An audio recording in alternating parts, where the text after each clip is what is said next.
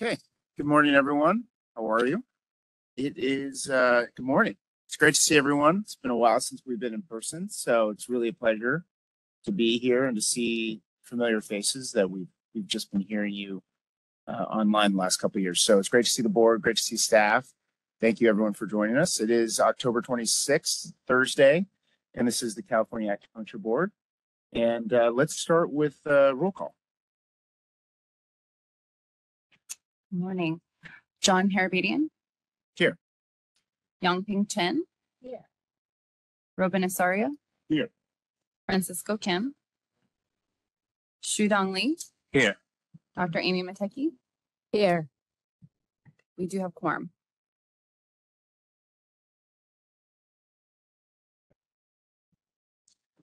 Great. Thank you so much. And I'll just do, my remarks are going to be brief. It's just going to be, I am really looking forward to kind of diving in with the help of the board and the public here on some of these items today. And then obviously setting the calendar going forward and tackling a lot of the issues that we've been talking about the last few years. And now that we've gotten out of a period where a lot of us were forced remote, I think that it's going to be nice to be working together in person again. So again, I am really happy that so many of you have showed up. Hopefully we'll get more folks to show up at future meetings in person, but thank you all. We do have some, and Mr. Boudet, I don't know when you want to bring this up, but we did have, I think, a few proposed changes to the order of our agenda. And I don't know if you want to kind of just comment on that and we can see if the board's amenable to it. Certainly. Thank you, Mr. President. Today we have two items that I am requesting be moved up in the agenda to be taken out of order from the agenda that was printed. Our supervising Deputy Attorney General Liaison is here with us today, Keith Shaw, and he'll be guiding the board through a closed session item, as well as here to address any questions regarding possible interface between our disciplinary guidelines and the DOJ.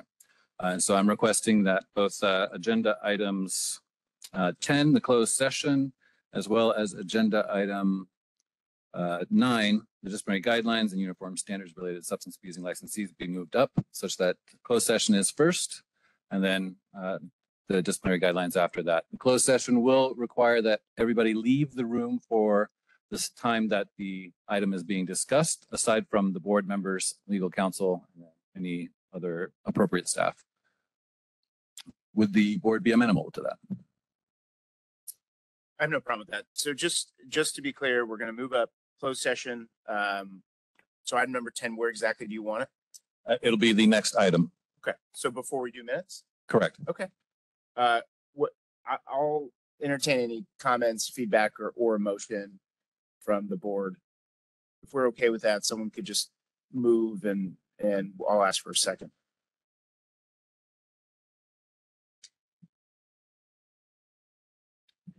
Legal counsel, is it required that we have a motion here? Okay. Formally? Yeah. If we won't do a formal motion, then is there any objection to that? Does anyone have a problem with doing closed session right now? I think for efficiency and because we do have legal counsel here, it's really sort of a must. So let's just go ahead and do that. I'm not hearing any protests. So, okay, let's do that. And for members of the public, what we're going to, just to summarize, we're going to go into closed session really quickly to take care of the item. And then we're going to be back in front of you shortly to do the rest of the agenda. The public is going to be asked to leave. Is that? That is correct. I'm sorry about that.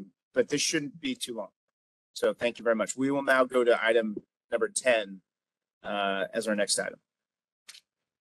Thank you, Mr. President.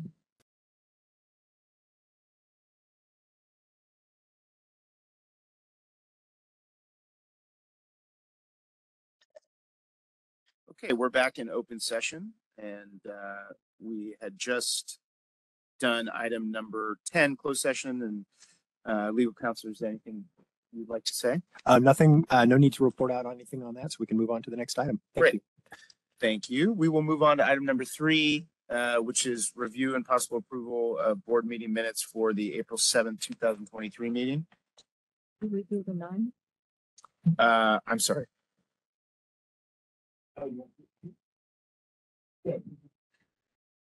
Okay, any questions on the minutes? If not, I will entertain a motion. We have the April 2023 minutes that we're reviewing at the moment, just to distinguish it from the June 2023 minutes. Is there a motion or any questions from the board members? I can move to approval. the April. Okay. We have a motion for approval. Do we have a second? Okay, so Mateki move. Young Ping Chen for the second.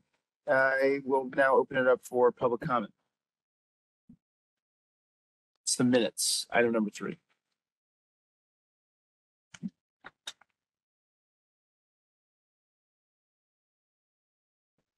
Neil Miller from Cal Atma. I've brought this up before. I'll bring it up again. It would be beneficial that the board writes down, especially if someone comes up here and says, I am like Neil Miller from Cal Atma, and that the minutes reflect who said what. If it just says public member, it doesn't give a real good picture. And so you have 4 or 5 different comments from public members, and nobody can read the minutes, has any idea where it's coming from or how anybody in the profession can follow up. So if somebody came up here and made a great point and said, oh, I agree with you, or if the board had a question and somebody responded in terms of a public comment, then there's a follow-up. So I brought it up before, and I hope you guys could see it, that in the future, there won't be too much work if we come up and we announce who we are and then you put the name of who it was. If you don't understand their name, or you can say public member came up here. But if it's a practitioner, somebody who's representing some organization, I think that it's beneficial. I don't see a downside to it. Thank you. Thank you. And we'll bring it back. Thank you, Mr. Miller. Oh, yeah. Any comments, proposed comment from the online audience? This is the moderator. The instructions are on the screen for those who are logged in. If you would like to participate, click on the hand outline, which is typically at the bottom center of your WebEx screen. Or you can open up the panelist list by clicking on the participants button, typically right corner of your WebEx screen, and hovering the cursor over your mouse, over your name, sorry, until you find the outline of a hand, and you click on that, that'll raise your hand. If you are calling in, it's *3 to raise your virtual hand.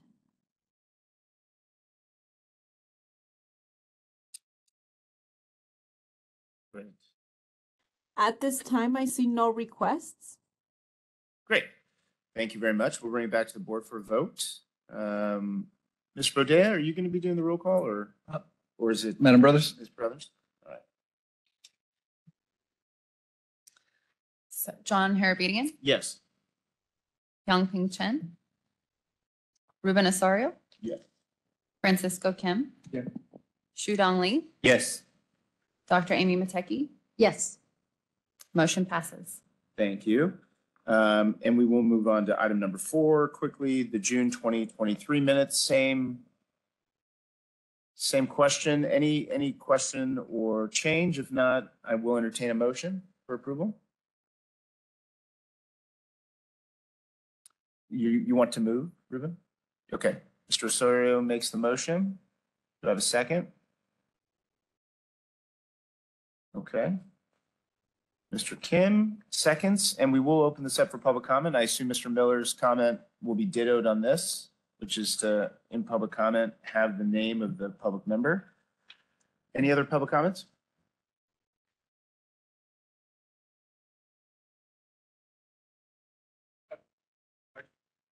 Go ahead. Neil Miller from Cal Atma. So at the end of each of these, there's a place where it has public comment for future agenda items. Yep. And as you know, I've made a number of those over the years, and they never seem to make it to the next meeting. Is there an appropriate way to follow up? Like I could look at today's minutes and say, and the last 2 meetings and say, okay, here's the same things, here's the same things. Can we send that to Ben and we'll get to you? Or how do we go about prioritizing things that people came up with? Even Francisco Kim had some good ideas for future agenda items. And we've still gone 3 or 4 meetings and none of them have made it to the agenda. So I'm trying to make it how I can help make it more efficient so that the items that whether the public has it or public members or board members, licensees would be able to get those ideas out so that the board would be more efficient moving forward with some of those good ideas that we're coming up with. Appreciate the question. We will respond to that at that item. So thank you. And I'll wait for the moderator to see if we have any online comments. This is the moderator. The instructions are on the screen for your reference. If you're logged in and would like to participate, click the hand outline, or if you're calling in, *3 to raise your virtual hand.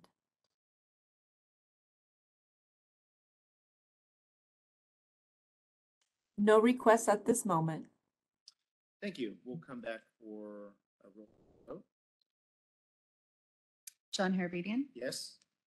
Yongping Chen, Ruben Osorio, Yep. Francisco Kim, Yes. Shudong Lee, Yes. Dr. Amy Mateki. Yes. Motion passes. Thank you very much. And thank you again for the comment. We will move now to item number 9, as discussed, the disciplinary guidelines. And I believe we're going to be hearing from Mrs. Brothers. Good morning, board members. You guys have seen this in the past, our disciplinary guidelines and uniform standards related to substance abusing licensees. This is a big lift, so it's just kind of a nature of the beast. Bringing it back to the board anytime there are little changes and things like that. There were actually quite a bit of changes since last time you all reviewed this. So I'm just going to get a little bit into the background of the memo, but I'm not going to go over the specifics of each change.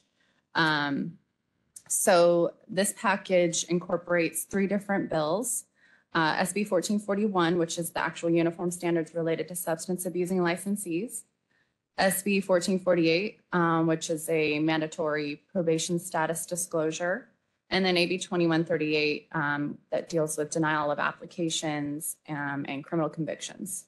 So the board last reviewed the proposed language to update its disciplinary guidelines and implement the uniform standards at its December 2020 public meeting. And at that time, the changes were minimal. We just incorporated substantial relationship criteria and criteria of rehabilitation to the guidelines off of AB 2138. Since then, staff has been developing the draft rulemaking documents, and we did submit that to DCA's regulatory unit for review in June 2021. The reg unit suggested numerous edits to the disciplinary guidelines, lots of improvements to the document as a whole.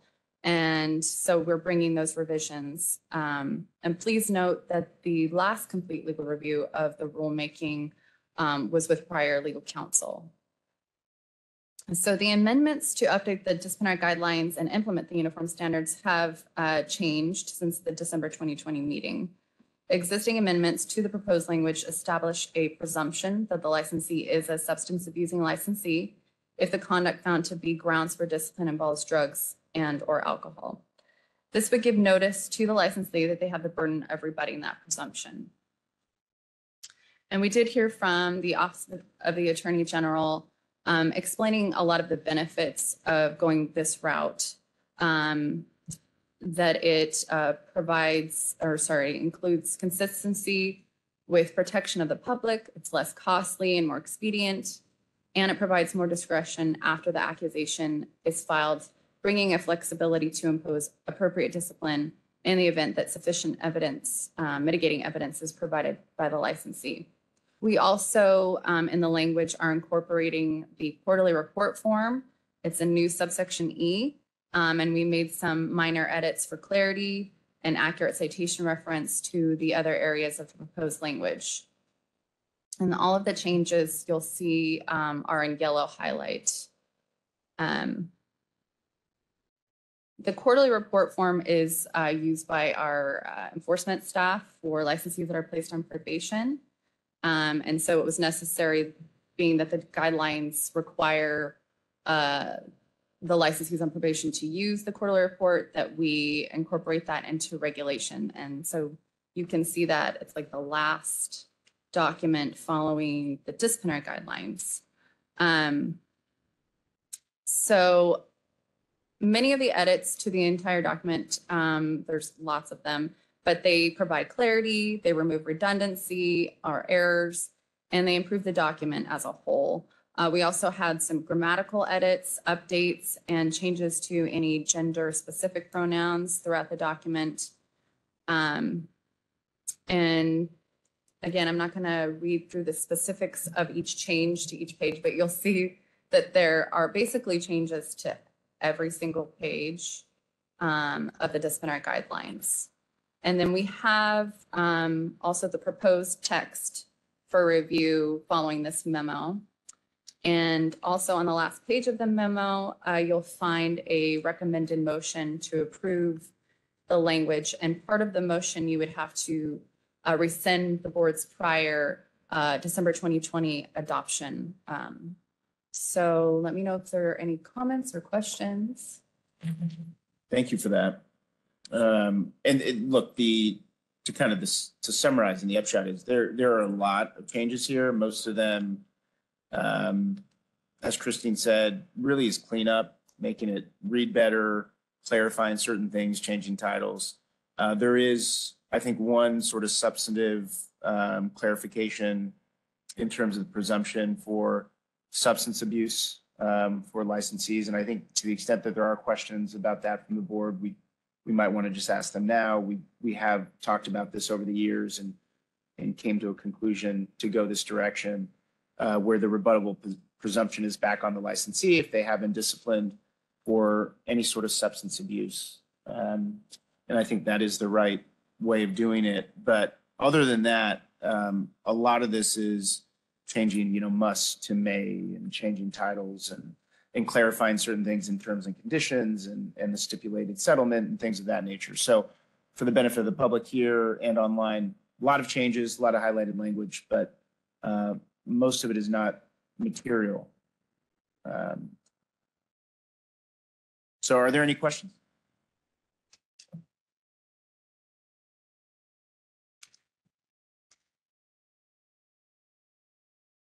And if not, that's fine. We will, how about we open, well, you wanted a motion for approval of the amendments. So I can wait for a motion before I open it up to public comment. But if we don't have any questions, I can entertain a motion from a member to approve the changes to the disciplinary guidelines. And I think there is model language, as Mrs. Brothers did say, and that is on page 10 of 10.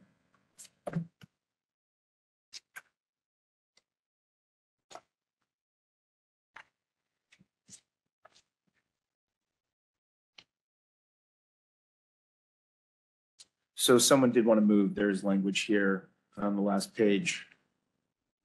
Sorry, I like to move. Sure, microphone on. Like to make a motion. So just read this.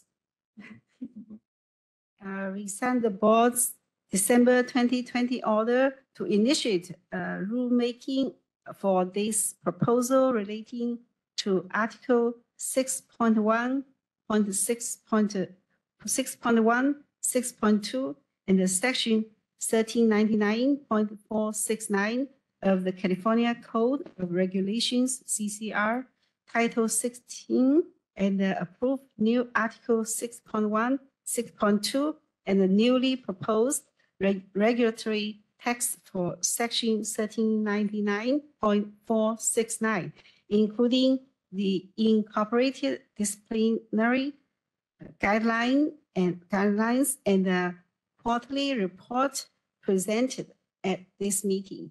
The board authorizes initiation and the possible adoption of new text as follows. More?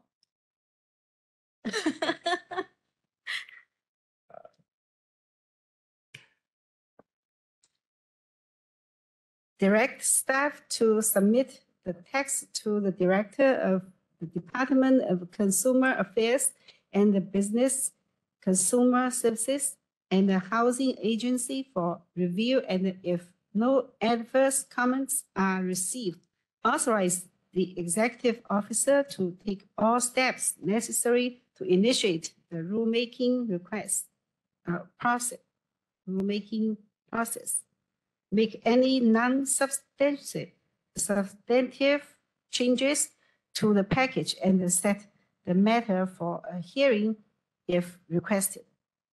If no adverse comments are received during the 45-day comment period and no hearing is requested, authorize the executive officer and the board staff to take all steps necessary to complete the rulemaking and amend section 1399.469 and adopt the new Article 6.1 and 6.2 of Division 13.7 of Title 16 of CCR as noticed. Thank you, Dr. Chen. Thank you. Good practice. No, I appreciate that. I do. Is there a second? I second that. Okay. Let's open this up for public comment.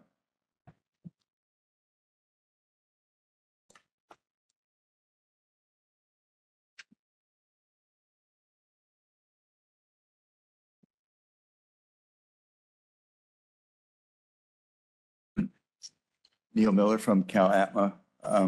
Does the board have a process or a plan, or is this part of a strategic plan on how to get the word out about this?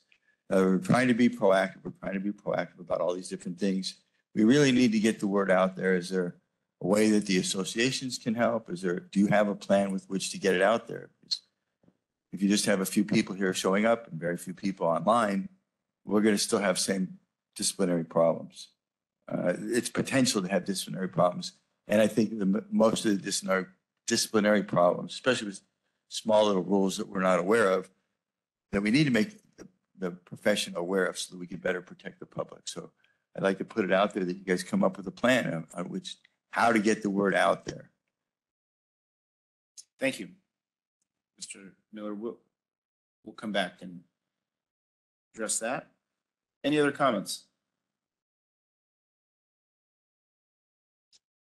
Madam Moderator, any comments online? This is the moderator. The instructions are on the screen. For those who are logged in and would like to participate, click on the outline of a hand. And those who are calling in, press *3 to raise your virtual hand.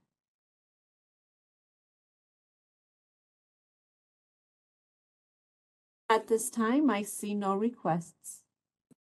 Thank you very much. We'll bring it back for a roll call. John Harabedian, Yes. Yangping Chen, Yes. Ruben Osorio, Yes. Francisco Kim. Yes. Shudong Li, Yes. Dr. Amy Mateki. Yes. The motion is approved.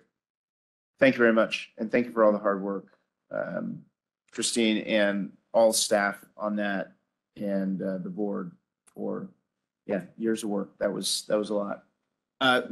Let's actually just take a second to address Mr. Miller's question of what is our process of educating the public on these new disciplinary guidelines?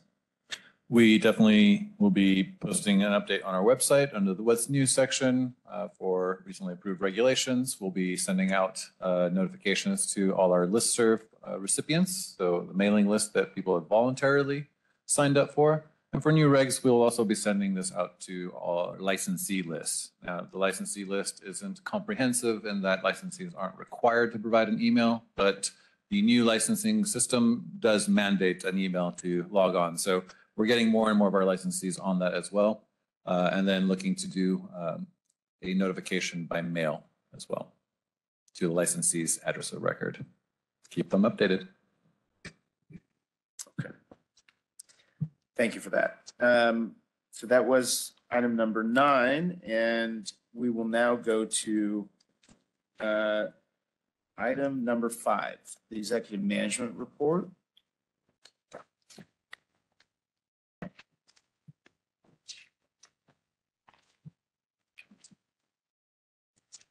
Thank you. We'll start with the budget report, and we have, I believe, Sarah Hinkle on the line, our budget analyst with the Department of Consumer Affairs. Yes, thank you. Good morning, everybody. My name is Sarah Hinkle, and I want to thank the board and the executive staff for allowing me a few minutes to present on agenda item 5B, the board's expenditure projections and the fund condition statement. And first, I'm going to start with the board's expenditures. Now, these projections are based on an actual data through fiscal month 13. This report includes 2021-2022 actual expenditures in green compared to 22-23 budgeted and projected expenditures in blue. And over this 2-year period, costs are relatively similar. As we move down to the end of the document, you'll see the board had a big base budget of approximately $4 million and spent approximately $3.2 million, creating a reversion to the board's fund of $800,000. And now the following page is the board's fund condition statement. And as a reminder, we read this document from top to bottom and then left to right. So the left column is the board's prior year 22-23 actuals. It shows the board began 22-23 with a beginning balance of just over $3.4 million, collected $4.2 million in revenues with $702,000 from initial license fees, just over $3 million from license renewals, and $433,000 was collected from the issuance of citations, fines, delinquent fees, and other revenue. The board expended $3.5 million, which includes $434,000 indirect draws to the fund for statewide pro rata and pension payments. And the board closed 22-23 with just over $4.1 million reserve balance, or about 11.9 months in reserves. Now, for current year 23-24, the board projects revenues of $3.8 million with $675,000 projected from initial license fees and $2.8 million from renewal fees and $332,000 from the issuance of citations, fines, delinquent fees, and other revenue. The board's 2023-24 expenditures are based on the Budget Act at nearly $4.2 million between authorized expenditures and direct draws to them, leaving the board with a fund balance of just over $3.7 million or 10.5 months in reserve. The Budget Office will continue to monitor the board's revenues and expenditures and report back to the board with the expenditure projections as we continue to close fiscal months in the current fiscal year. Now, a few things to note of the board's fund condition. This fund condition is a snapshot in time, and one of the main factors driving expenditure increases in future years as a result of personal service adjustments, and these include general salary increases, as well as employee compensation and retirement rate adjustments. The Budget Office includes a conservative ongoing 3% increase to expenditures on the fund condition statement to account for these ongoing incremental adjustments. And as you may notice, the fund balance is declining over the next 3 years. The fund balance reserve is the amount of funds remaining at the end of any given fiscal year. And the board's fund has a statutory fund balance limit of 24 months, but typically 3 to 6 months is considered sufficient. And then last, I'd like to note that any future legislation or anticipated event could result in the board's need for additional resources, which will create cost pressures on the fund. At this time, the Budget Office has no concerns. The board has done an excellent job of being fiscally responsible with its budget, and we'll continue to monitor the board's fund and provide updates to the board on a regular basis. That concludes my presentation. Again, thank you for allowing me the opportunity to present today's meeting, and we'll be happy to answer any questions that you may have. Thank you, Madam Hinkle. Board members, any questions? I'm just glad to hear has done a good job. Come a long way, indeed. So the part, okay, thank you. You guys hear me okay? Yeah, so the part I see the total revenue transfer, so you can see it's a decline. So what's the reason it's a continued decline? And looking at the total revenues, transfers, and other adjustments from actual to budget year +2, it's hovering. I mean, it is declining from the 4.2 from the 22-23 year, but it's hovering. We're projecting a stable period after that. Like it doesn't waver from 3,800 revenue for the next few years in terms of projections. We'll have to see. The economy is quite volatile right now, so just more of a monitoring situation there. Did the renewal fees go down because we reduced fees? Because there is a drop there in 23 to 23, 24. And I know that part of us reducing fees had to do with our fund balance and a lot of other things. So does that, or is that just a drop because we have less renewals? It's more of a projected for less renewals. We are we didn't have many people testing and then applying in the last few years, so that again might change again. So these are just based on what we've seen so far and projecting based on that. So it wasn't from any massive change other than people not taking the exam as readily as they were before the pandemic. I have another question just on the report on the first page. When I'm glad Sarah was mentioning about the green column means and the blue column means, could we put the year there on the top?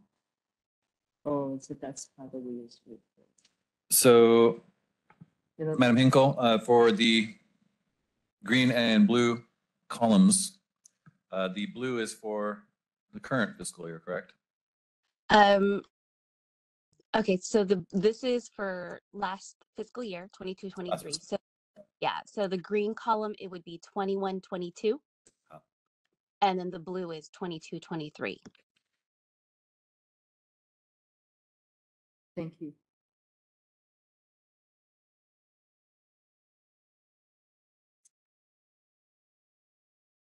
Any further questions from the board?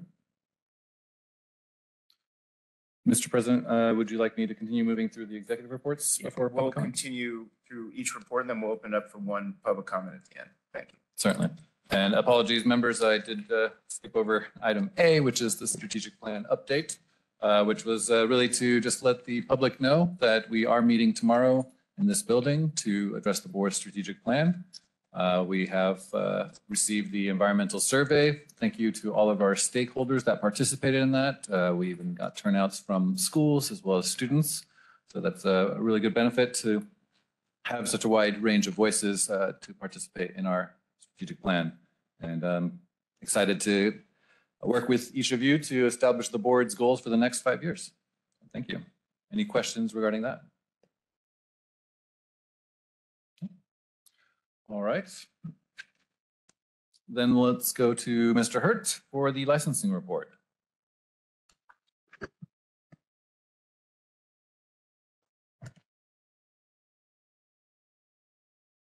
Gotta face the music today. There you are. Here we are all. So I'm going to start with presenting the Q4 2022-2003 licensing report, and then we'll follow with Q1 of 2023-24. So you're going to get two reports this one. This is finishing off the year. And if you look at this whole report, and then people who are listening online, I would say pull up your board meeting materials. It's easier to follow these numbers if you're looking at kind of the numbers rather than just hearing me like say 10,000, 5,000, 4,000, whatever I'm going to say with it. So to start with, in Q4, which is April through June of 2023, we had active licensees. We had 7,462. Inactive, which means that their license is current, but they're not allowed to practice and they don't have to be complete CE compliance. We had 2,383. Delinquent licenses were 1,805. And the total number of clear active licenses, which would include, well, they're their licenses that can be renewed, which would include all those categories. The active, inactive, and delinquent is 11,650. And then a canceled license, in Q4, we had 91 licensees canceled.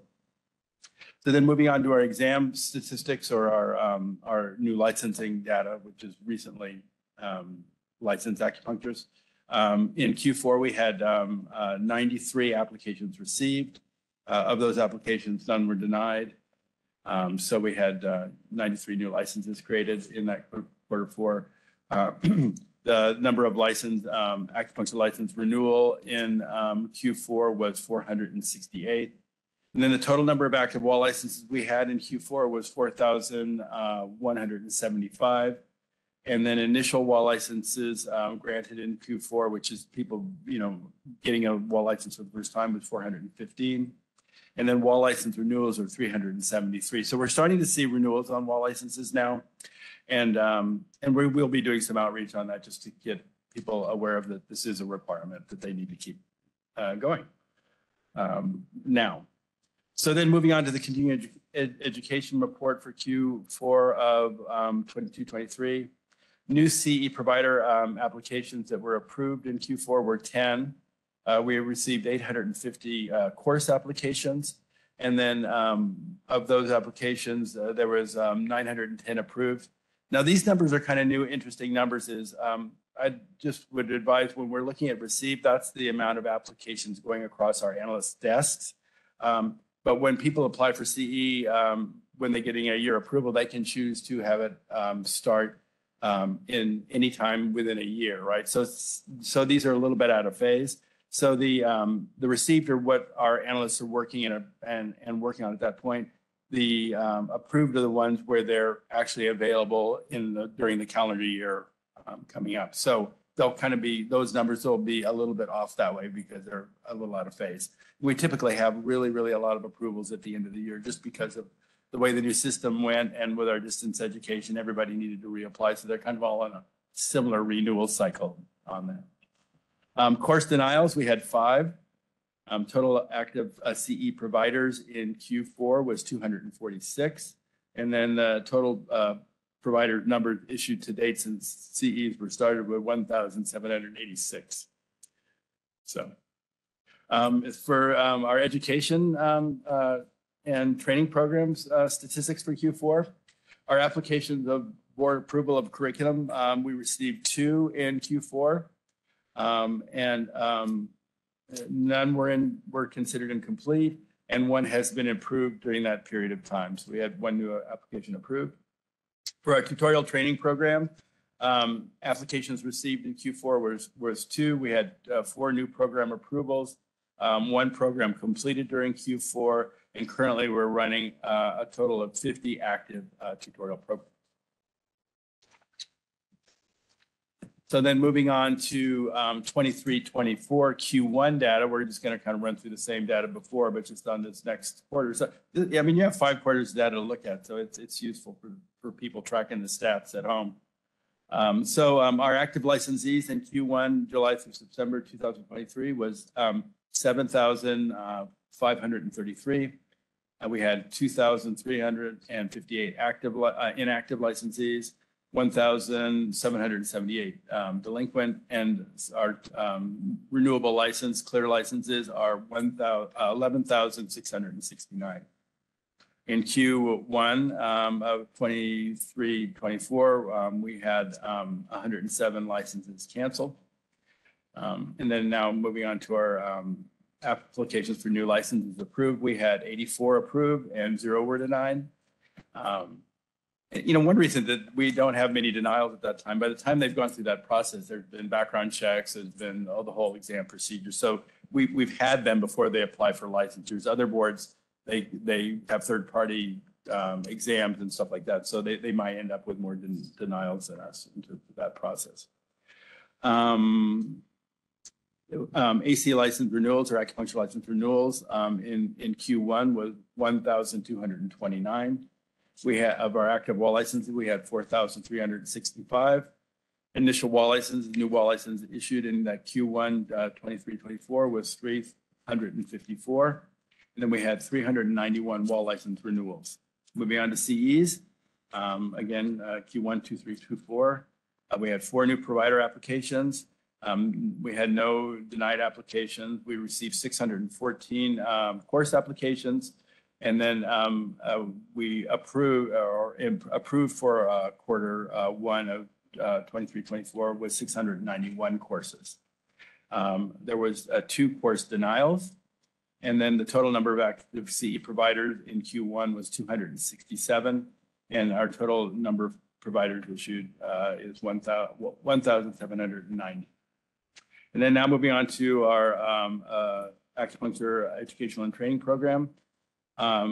We didn't receive any applications for board approval of curriculum, and none were marked incomplete, but applications we've been working on, we were able to approve 8 applications, which is, it's reflected a number of schools are updating their degrees because of the ACOM requirement of the naming conventions. And so we've had a lot of actually curriculum approvals being initiated by the schools themselves. And then no schools lost approval during Q1. For the final year, actually, we'll have to make a correction. I just noticed on these ones, they're listed on the heading there. On this one is 22-23, but they should be 23-24. The numbers are right. The headings are wrong in that, so we'll get that corrected. For the tutorial training programs, for 23-24, the number of applications received was none. We had 5 program approvals, and we had 4 programs completed, and then 1 program was terminated or abandoned, and then our total programs remained at 50 for that. And then finally, moving on to our exam statistics that we have for 1/1/2023 to 6/30/2023. These are our latest. We'll have new statistics post-January for the last part of the year, but these are our most recent stats. And I'm just going to go ahead and summarize the bottom lines of it because it's, you know, people can pick out the individual school's performance and first time and retakers. So our overall pass rate for first time takers overall was 79%. And then the overall pass rate for retakers and new time takers is 70%. So those numbers are performing just where we expect them to be, with the overall rate to be around 70% pass. That's kind of how they develop the test. And then just one announcement for the test, just to put this at the board meeting. Retakers are now allowed to retake in 120 days rather than the previous 180 days. So they'll be able to be back to the test quicker than that. And that was made possible by creating a few more test forms. And the lead on that was OPS. So we appreciate their service on that. And that concludes the licensing report. Thank you. Any questions? I'll stay here. Board members, any questions?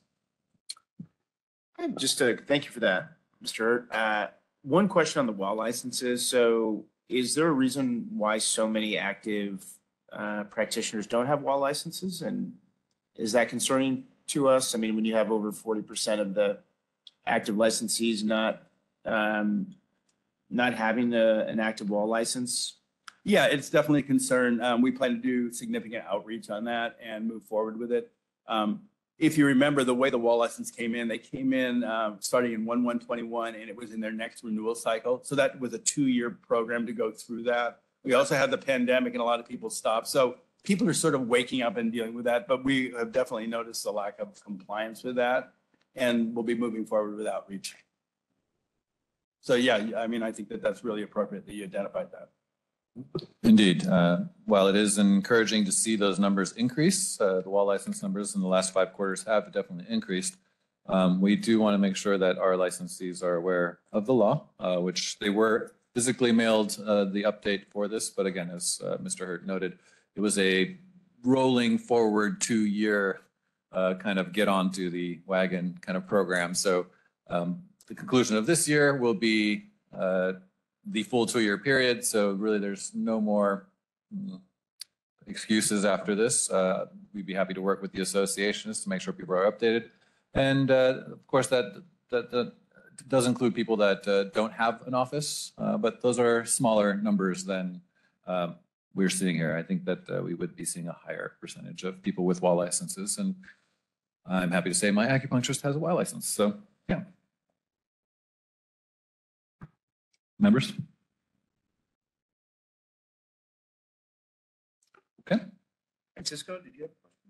No? Okay, thank you. I'll go ahead and move on to the enforcement report. This is for section 5E, quarter 4 of 22-23. Thank you, Mr. Hurt. Moving through the complaints and convictions and arrests, we received a total of 2 for unprofessional conduct, 1 for unlicensed, unregistered, 11 criminal charges / convictions, 4 from applicants, 7 from licensees, 7 complaints of sexual misconduct, 1 fraud, 2 non-jurisdictional, 20 for incompetence and negligence, 2 for unsafe or unsanitary conditions, 2 in the other category, and then 1 for discipline by another state agency. In terms of investigations, total, there we have initiated 49, 342 are still pending, and that does include the backlog that we had for the last year and a half with the vacancies in the enforcement unit, which I'm happy to report are being caught up. And then 8 were closed for the quarter 4. Moving on to the performance measures, we have, looking at quarter 4, 38 complaints received, 11 complaints, convictions, arrests received, with a total of 49.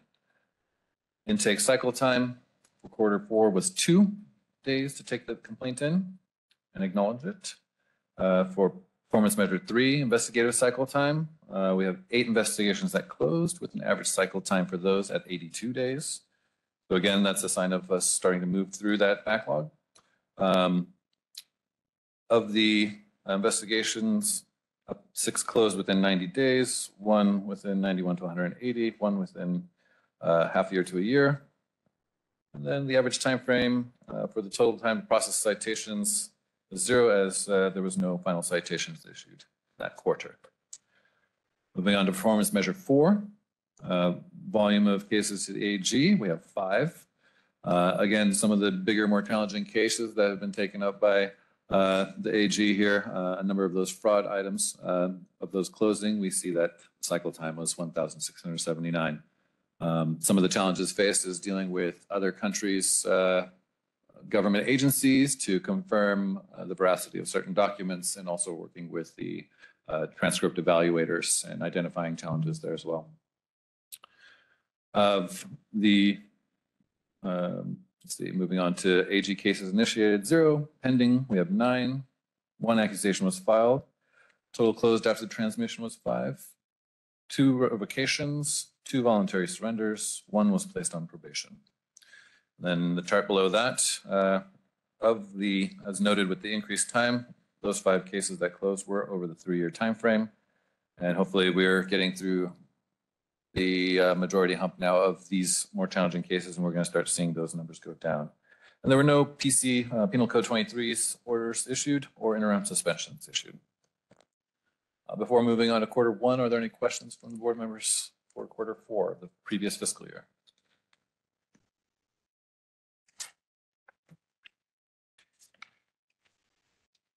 Hearing none. Move on to quarter 1, current fiscal year, 2023 to 2024.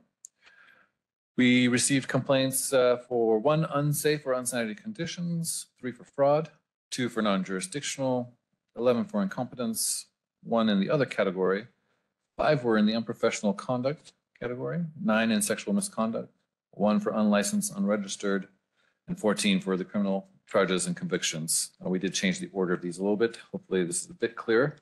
Of the criminal charges and convictions received, all 14 were on licensees. In terms of investigations, back down to the totals here, 47 was received, 58 were closed, and pending at 333. So again, starting to move through those. Moving on to performance measures. Number 1, the volume of convictions and arrests received, as noted. Total complaints received was 33, with 14 of those being convictions and arrest, for a grand total of 47. If you look at performance measure 2, intake cycle time, you'll note that the quarter 1 item and the year-to-date item is highlighted and as pending. We identified some tabulation challenges in our database and are working with our Office of Information Services to address getting the appropriate numbers. So we hope to have that for you by the next meeting. Performance measure 3, investigation cycle times. We have 58 investigations that closed with the average cycle time of 338. Of those, 24 took 90 days or less, 6 took 90 to 180, 6 took half a year to a full year, 16 took 1 to 2 years, 2 took 2 to 3 years, and then over 3 was at 4. And then again, no final citations were issued in that last quarter, although a number of the complaints were closed. PM cycle time 4, cycle time through discipline, 0 cases were sent to the AG's office in the first quarter. Moving further down, 1 was initiated, 7 are pending, 1 accusation was filed. And again, the highlighted area you see for closed without disciplinary action is being worked on right now with our database and our IT experts. In terms of the cases closed, none, so we have 0 there, and no PC-23s or interim suspension orders. And that concludes quarter 1 of the current fiscal year. Enforcement statistics. Any questions from the board members? Yeah, I have a question. Mr. Kim? So I see on page 3, there's increased number of percentage investigation cases up to 90 days, but well, over 90 days down. So up to 90 days, these cases were up or almost 40% up. But when I see the details, most of them are in incompetence and negligence or the other minor like unsanitary conditions like that. So I believe these are not major violation or other citation issues, convictions issues. So maybe maybe we can talk about the what do you call it? Continuing education ethics, and that maybe we can include more on the following all these regulations. I think it'll reduce the number of these citation numbers, and maybe can save all other revenues to investigate and process all these cases, right? Mm-hmm. Definitely. And again, we're just tracking complaints coming in, so that can be alarming sometimes to see like a high number of complaints coming in, but as you can see as well, that there are items closed for non-jurisdictional or no error identified.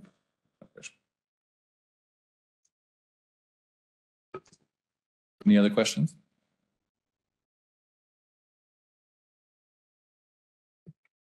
I'll open up to the public, Mr. President.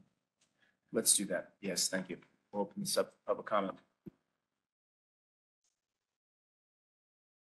Any in-person comments from the public?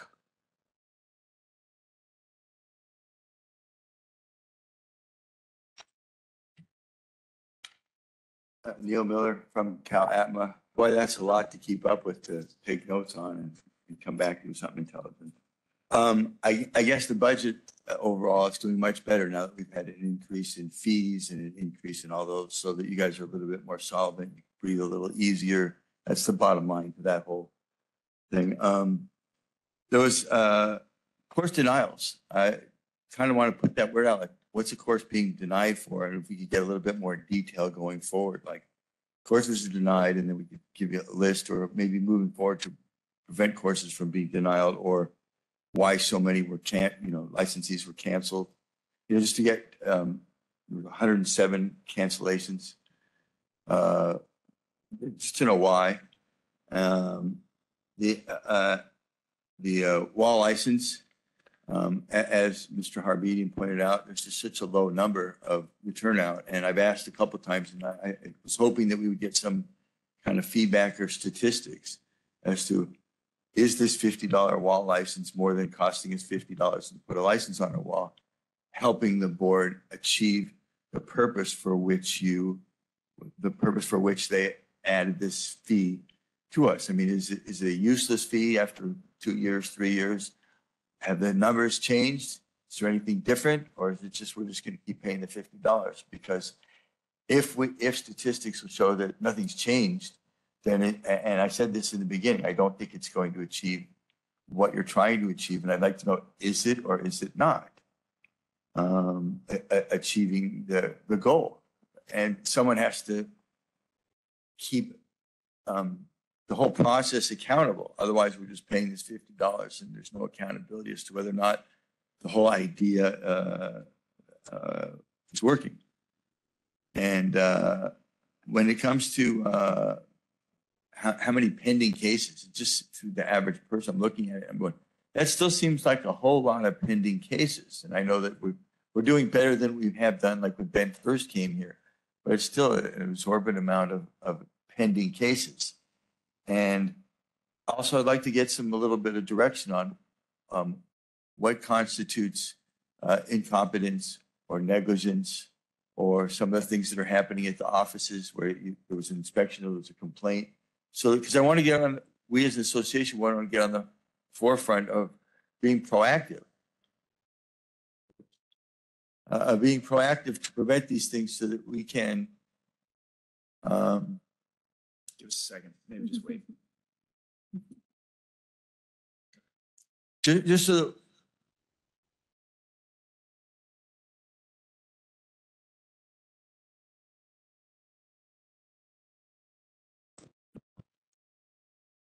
we as an association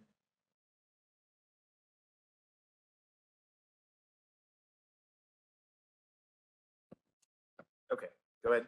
we as an association simply want to do a better job at making your job easier by being on the proactive side of preventing these things. I've been talking about it for years and years and years. Ben has done a great job, but I still want to, in a friendly way, keep your feet to the fire in terms of accountability and getting the information to a representative, or how do we get it out to the people? Because there's a lot of people who have no idea that you need to have a bell or some way of contacting. I know someone who got fined because they didn't have a buzzer or a bell for someone to be contacted.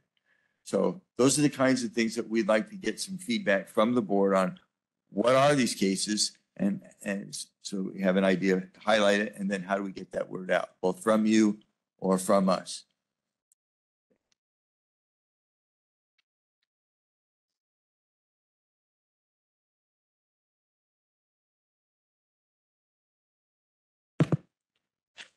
Hi, good morning, everyone. Jacques Marmarca, Academic Dean, Empress College. First of all, I wanted to thank everyone to be here in person. So it's a great feeling to be back after 4 years. So thank you all. And thank you for keeping basically this board pretty solid over this great pandemic. So a clarification, and I do teach the laws and ethics, and by the way, the wall license is very clearly covered in our laws and ethics class, laws and regulations, so that all the students are aware of it. However, some of the older practitioners, somehow it must have slipped through, and they, with the pandemic, it just, maybe they need a reminder. The one very important area that's of concern to me, which is in some way a personal area, is I know for a fact that you mentioned the X number of delinquent licensees, and then the ones that were canceled. Now, I know for a fact that one of those delinquent licensees, one of my colleagues, his license number is 511. He's deceased.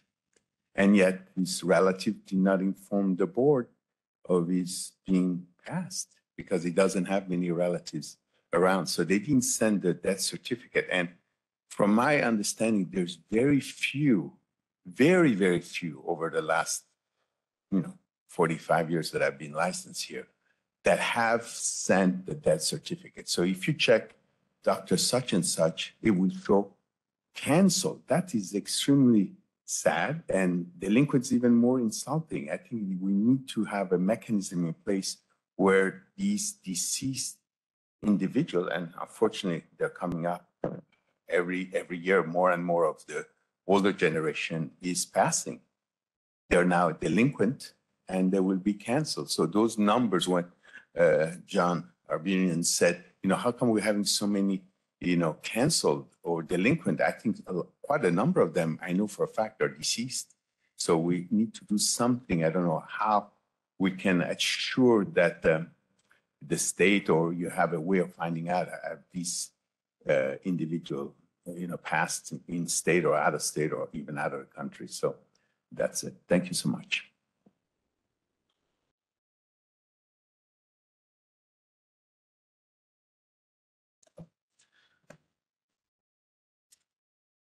Okay, doesn't look, thank you for those comments. Doesn't look like we have any more in person online. This is the moderator.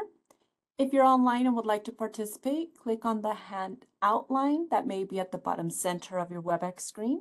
For those calling in, *3 to raise your virtual hand.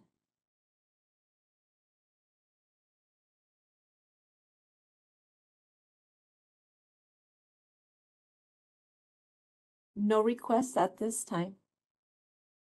Thank you.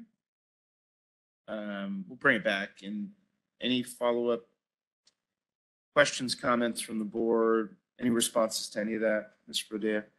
I mean, there's a question, a substantive question about what constitutes incompetence and negligence. Maybe you want to highlight one case or something that comes to mind. And then on the deceased members, yeah, I don't know if that's been brought to your attention before. Yeah, let's tackle the deceased canceled members first. So right now, it just, when a licensee dies, passes away, the way the law is set up is for an automatic cancellation of their license. From a legal perspective, this just makes it simple, right? That it goes, the individual is not renewing, therefore they have 3 years to be delinquent, and then the license cancels. We can understand that that looks challenging for the public looking at a license, or for even licensees looking up other licensees and seeing delinquent when they've passed away already. But it's just a matter of operation of law. So we are working with a retired license status. Obviously, that one's going to be a bit more voluntary and people can turn to that one. It's kind of hard to mandate the family of a licensee to send a death certificate. What if they don't have a family? At that point, that's kind of why it just automatically times out. It doesn't look great, but it's just a matter of like operation of law, if I can use that here. And then in terms of the unprofessional behavior, is that it? Incompetence.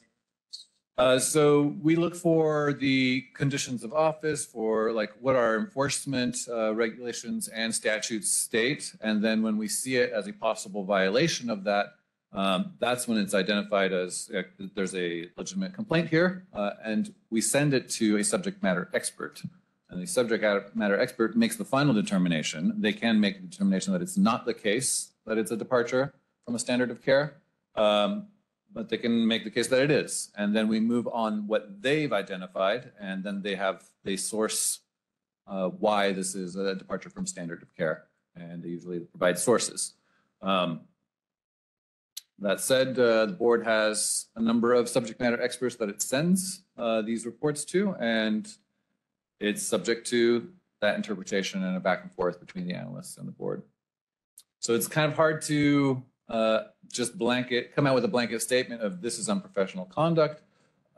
Technically, kind of like the ethics discussion, the profession should be actively engaged in establishing and maintaining a dynamic category for what is unprofessional conduct or incompetence, things of this nature, because the licensees are establishing the standards of care. Now, we hope that licensees agree with this. We do see that the profession is spread across various associations, various modalities, and language associations.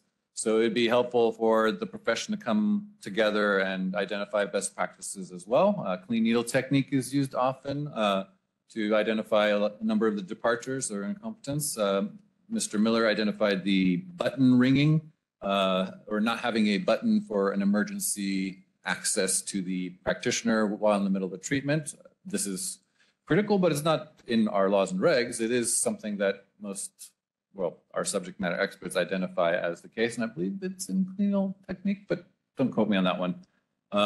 There are sources, no? From CCAHM, I'm getting a nod no. So there are some sources and specifically subject matter experts that weigh in on this. And just so I know, thank you, that was helpful. When we're categorizing incompetence, negligence versus, for example, unprofessional conduct, and those are our two biggest categories. maybe just an example of one and not, what's an example of unprofessional conduct? And not to put you on the spot, but it is helpful for me to think about why would something be unprofessional conduct and not incompetence or negligence or vice versa, right? Because they are both of those are large categories of what we're seeing. It would be helpful to think about it. I have two excellent experts with us today. Christine Brothers did act as the enforcement analyst for a number of years with the board, and Jay Hurt is a licensee. So why don't we start with Christine? Perhaps you have cases that more readily come to mind, although it's been a little bit of time. I mean, what we use to guide in categorizing it is the enforcement section of our law. So 4955, I think there's like 7 different subsections there that outline specific incidences of unprofessional conduct. And then it goes into negligence and incompetence, those sections. So that's what we're using. Usually if there's patient harm involved, and when you're seeing this categorized, this is based off our read of a complaint during intake. So there could be more that's learned throughout the investigation where it could be recategorized, or Jay, I overheard you. It could be unprofessional conduct as well as negligence or incompetence. So once the investigation is complete, that is when we rely upon an expert to opine where are you seeing these departures and what violations are being substantiated. And again, yes, they always cite sources. So that's really what we use. It's just during intake, it's just us going off of what has been explained in the complaint and categorizing it best as possible, because we can only fit it under one in our database at the time. So yeah, that's helpful. Thank you. An example of negligence would be something like somebody came in, got a neurothorax, called the acupuncturist, and the acupuncturist said, "Oh, go home, take an aspirin and whatever." And then they end up in the emergency room and the doctor figures out it's due to a needle, whatever. So that could be an example of negligence, but that also would relate into unprofessional conduct as well. Things like billing fraud, things like that could end up to be unprofessional conduct.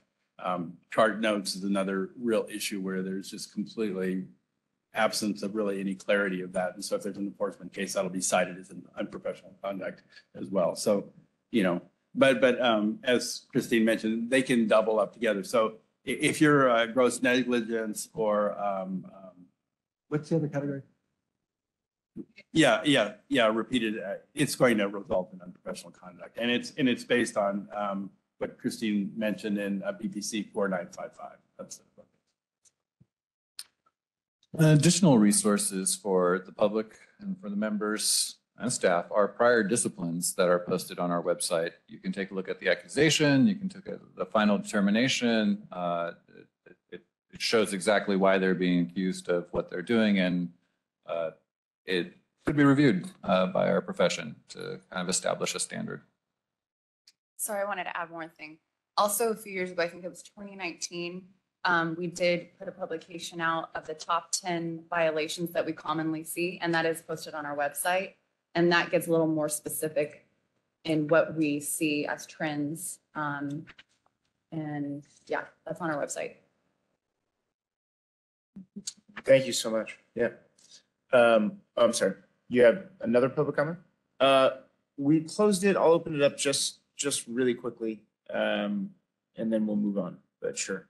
Just a brief follow-up. You asked for an example and you gave where to go look for an example. And that's where I got my example. Was somebody had filed a complaint that they felt abandoned. And they yelled out for the acupuncturist and they brought up a case, and the guy and this woman didn't have a bell or a buzzer. And when I read that, and I come to all these meetings and I'm pretty up to date, and I had no clue that I had to have a bell or a buzzer. I mean, and I've been telling other people, I went and got bells for all my rooms, but I'm a pretty well-informed practitioner.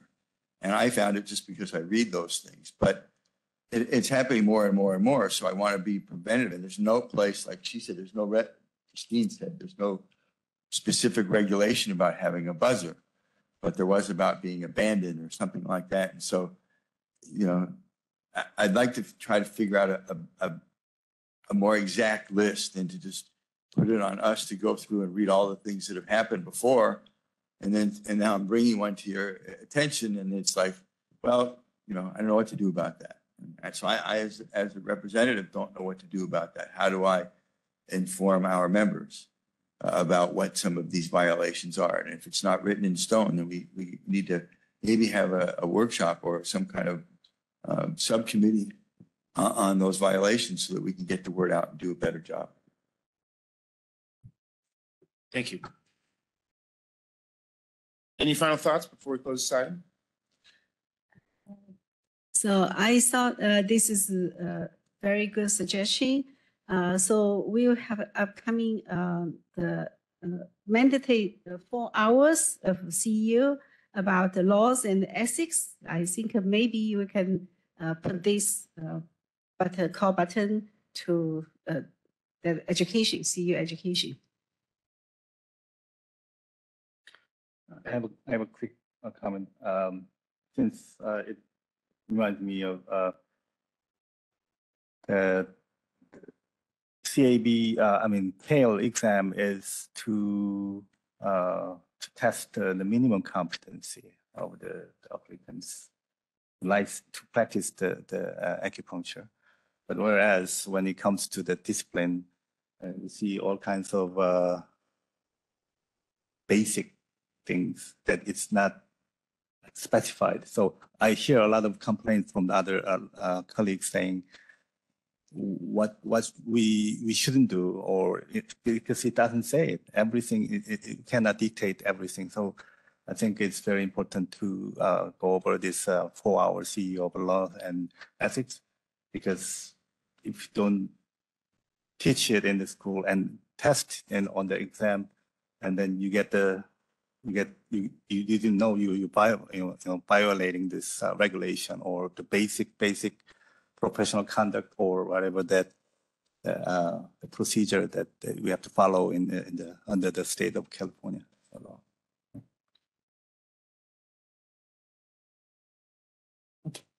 Thank you. Yeah, I just want to echo what earlier Mr. Boudia has mentioned.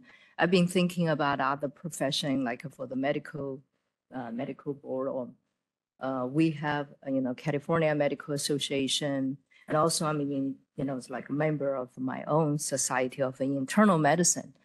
So normally we have like a standard of care or standard of practice, but that's more come from association or licensees. And I want to echo because the board is here not to, develop all those guidelines. So I want to put it back to the stakeholder, the licensees. Maybe this is a very good ways, how you guys can form some of the consensus, especially the future of the education and the ethics, and those kind of the information can be formed as a guidelines, and maybe the numbers, can be dropped.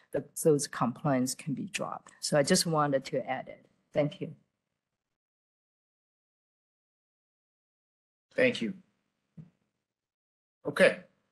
That brings item number 5 to a conclusion. We are at, 10:53-ish. Maybe take a little bit of a break for folks to use the restroom, stretch their legs, and then come back for items number 6 and 7 before we do that. So what time is it? How about 11:05? Is that okay? Okay.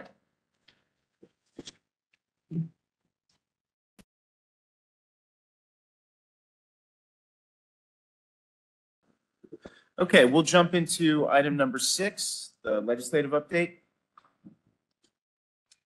And Mrs. Brothers. Okay. We just have a report of all of the updates to all the bills that we've been tracking over the year.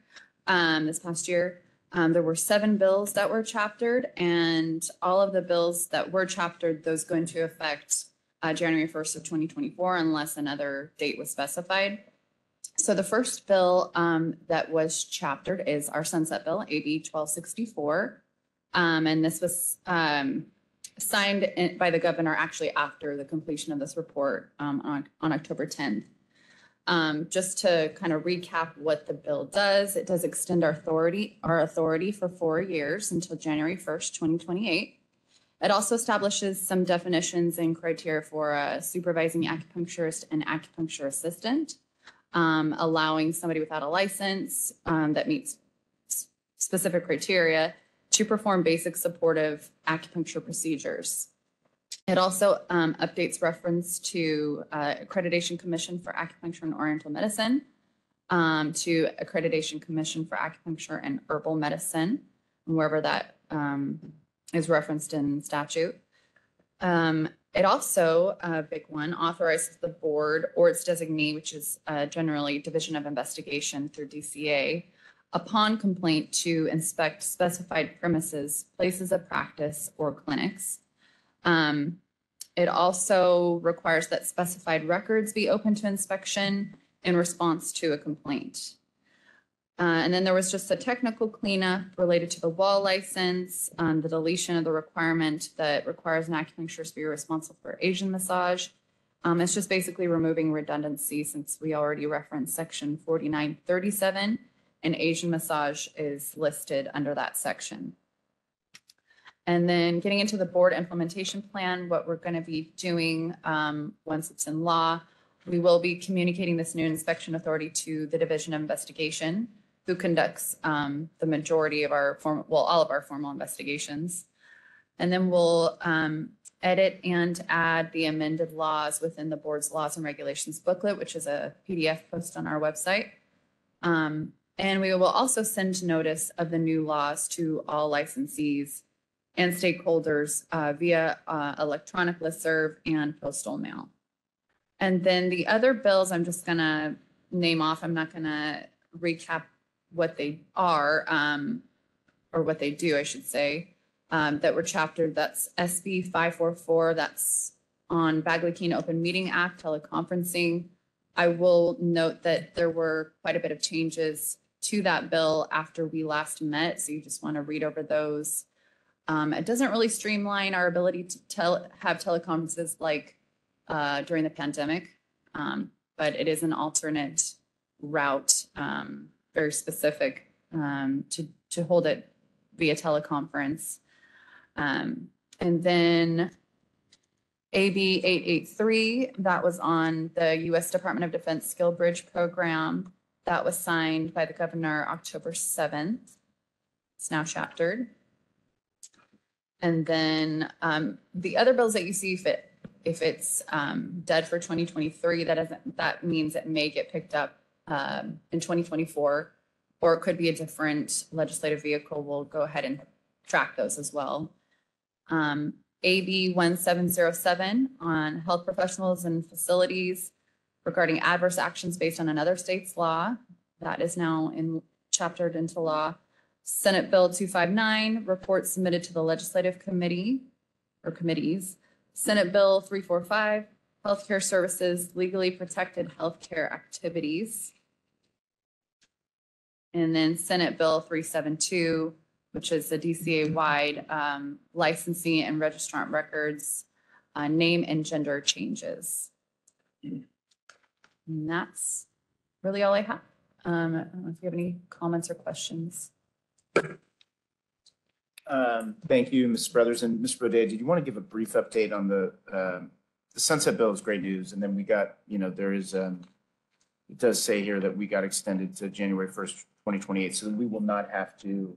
And was that expected, or is that? Never an expectation with the legislature, although we have been improving. Or maybe it's wise not to expect it from the legislature. But yes, the board has been diligent in its work in the last 4 years and has accomplished a lot. The site inspection authority was actually one of our strategic plan items in the last session that we were able to address right before the development of the next one. So excellent work on staff's part and the board's staff. Yeah, and I just want to thank again the members who were present for that hearing and just getting that across the finish line. So thank you again. In terms of going forward for the layered bill, the teleconferencing, I just want to make, I want to clarify. So to the extent that any teleconference meetings are held now, the majority of the board needs to be at one location. Is that correct? That is correct, yeah. Exceeding 50%, I believe. Happy to jump in. So essentially, beginning in January, you'll have 4 options. Option 1 is this option where we're all gathered together in one physical space. We're not required to have anything online. Option 2 is a teleconference option where members can be at different locations, connected by telephone or electronically, but all of those locations have to be publicly noticed. So that's option 2.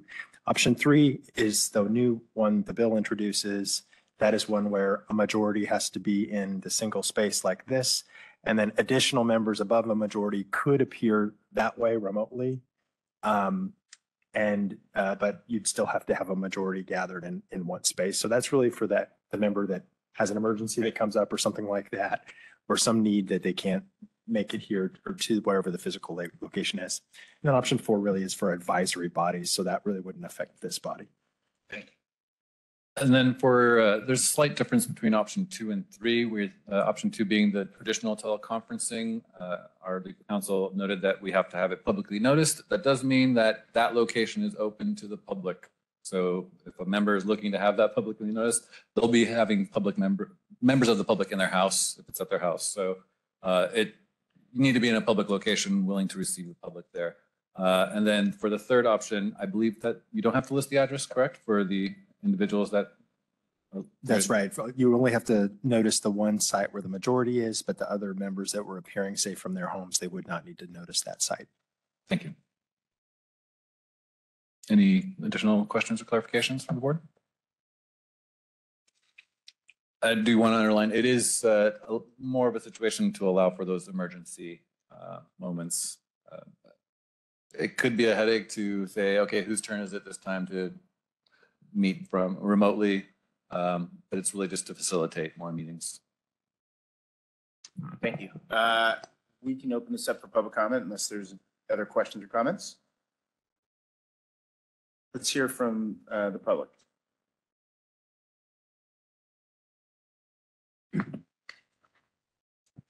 Neil Miller, Cal Atma. I have a question regarding the Open Meeting Act. We can still have meetings throughout the state. In other words, we're here in Sacramento, and our history has been to try to put it around the state to get more people involved, so we could be in San Diego, LA, Bay Area, and here for the 4 meeting. That's correct? Okay. And I'm sorry, I didn't hear AB 996 Lowe's bill. Did that pass or it was put on hold? It's dead for 2023. It's dead, yeah. That's, It's dead it's held for over. 2023. Yeah, it could go and be brought up in 2024, but for 2023, it didn't pass. Right, or it could be gutted and something else could be put in. Yes, Exactly. yeah. Right. Thank you. Thank you. Doesn't look like we have any other comments here in person. Madam Moderator will go online. This is the moderator. If you're logged in and would like to participate, the instructions are on the screen. You can click the outline of a hand, typically located bottom center of your WebEx screen. If you're calling in, press *3 to raise your virtual hand.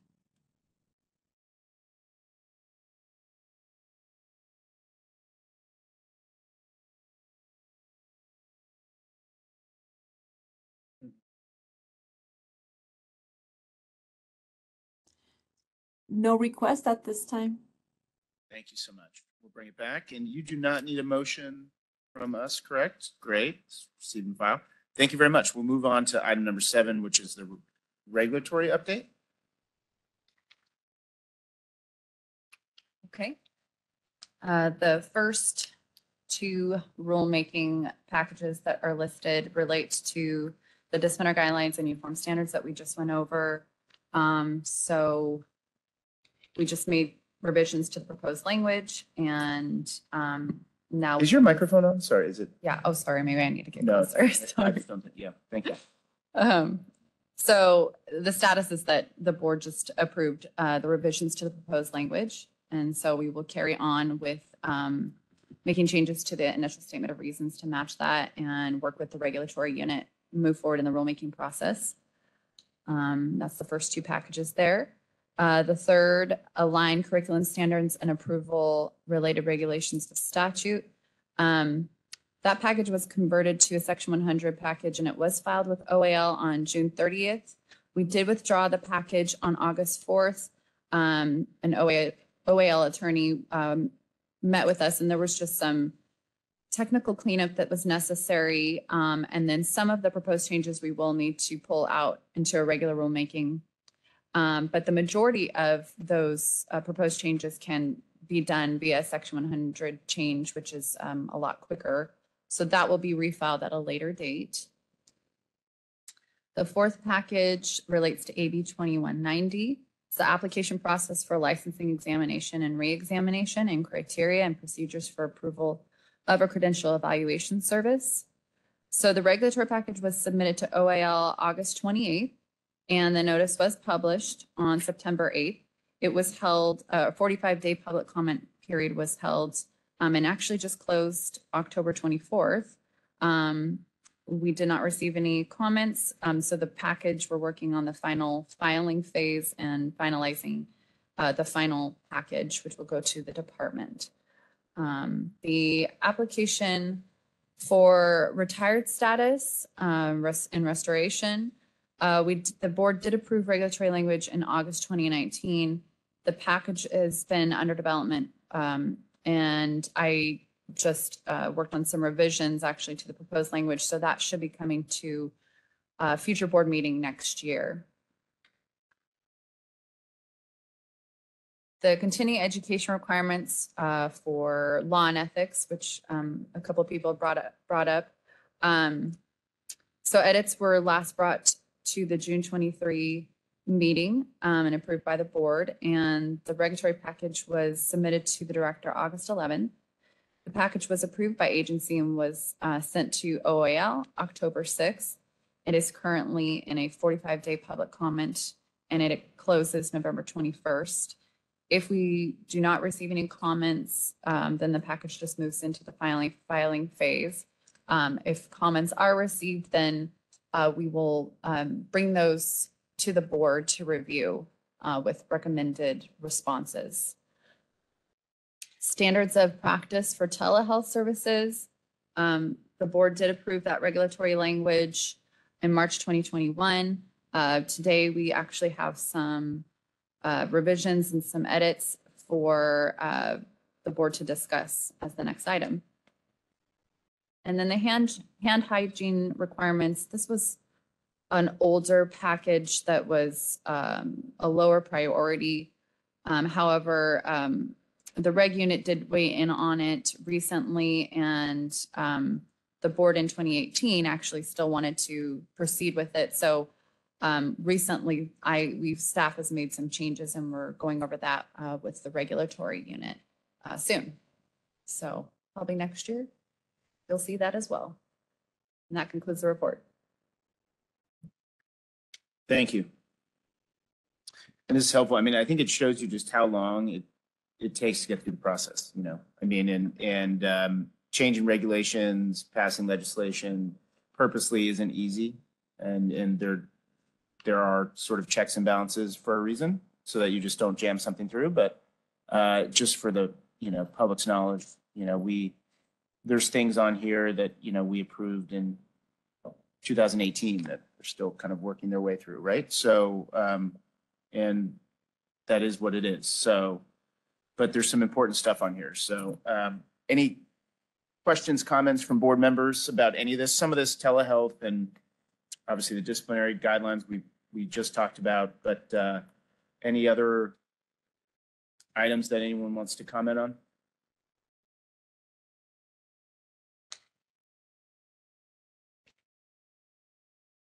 Ms. Rode, anything to add about any of this? Only it's encouraging to see us getting through a number of these, especially the disciplinary guidelines. That's definitely been a long time in the making. And, very happy to see these go through. Why don't we open this up for public comment? First here in person and then see if anyone online has any comments. And we will be discussing telehealth next, so that's something that will come up again. But we can go, Madam Moderator, to online, see if we have any comments. This is the moderator. The instructions are on the screen for your reference. If you're logged in and would like to participate, you can raise your hand by pressing on the hand outline, typically bottom center of your WebEx screen. If you're calling in, press *3 from your phone to raise your virtual hand.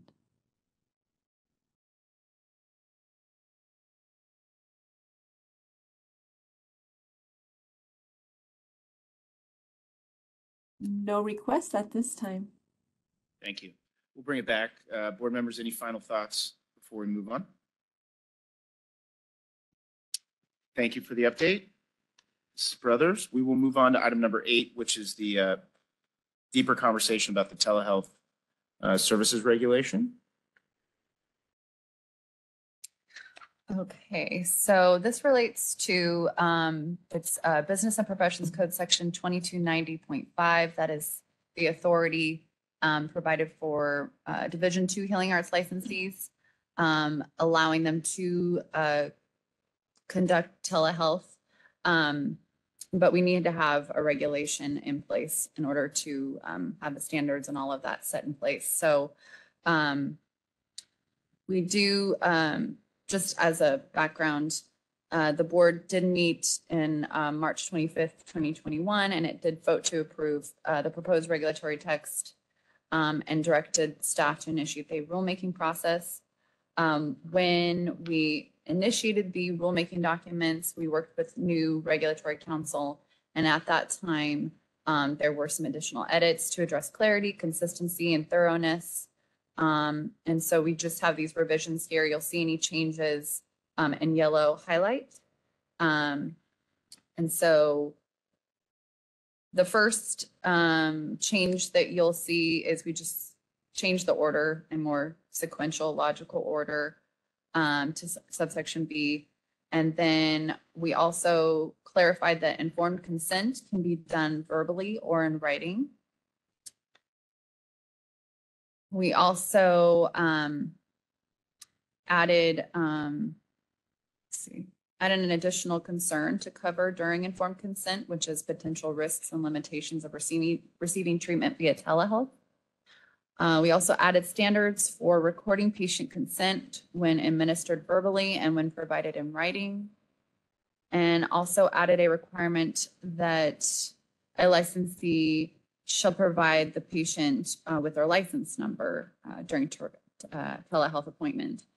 And then again, we added 2290.5 under the authority section.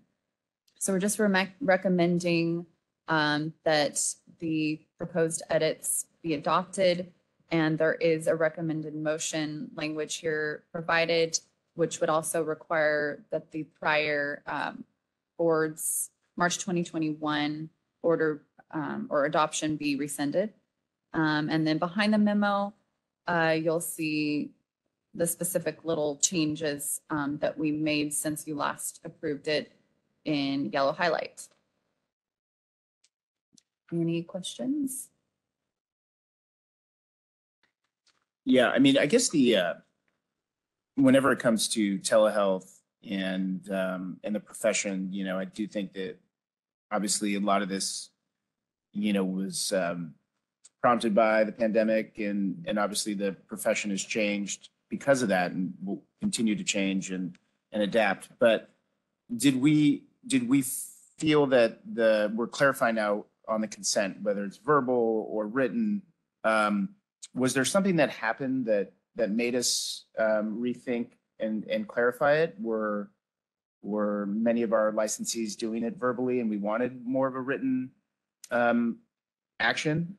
Because, you know, you would think if you're doing it, you would envision that a lot of this was happening, a lot of the consent was happening via telehealth meeting, right? I mean, obviously, if you're talking about telehealth, especially during the pandemic, this was probably being done not in person, so it was probably harder to get written consent if someone is in front of their computer and you're in front of theirs. So, but did something happen, or was it just, we need to Nothing in clarify? particular. I know that a number of boards put telehealth regulations through. And so when we submitted this to the reg unit, this was something that kind of best practices we've seen other boards address informed consent this way.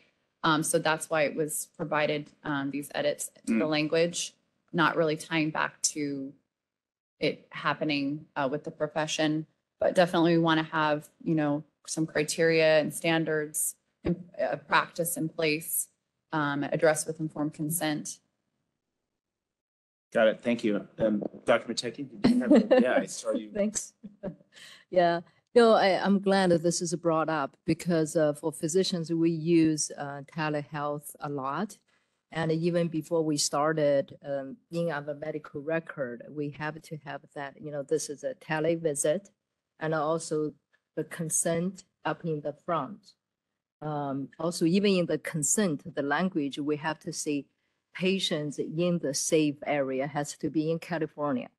Like if they are outside of the state, I can't give any consultation advice. So I'm just saying it is for the best practice, and other professions are doing that as required. Yeah, thank you. That's a very good question, President. Mr. Burdett, please. And just a reminder for folks, this regulation is deriving its authority from a general BPC code that allows for telehealth to happen to a number of the healing arts boards. So what we're doing is we're codifying it in our regulations here and making it tailored to acupuncture services.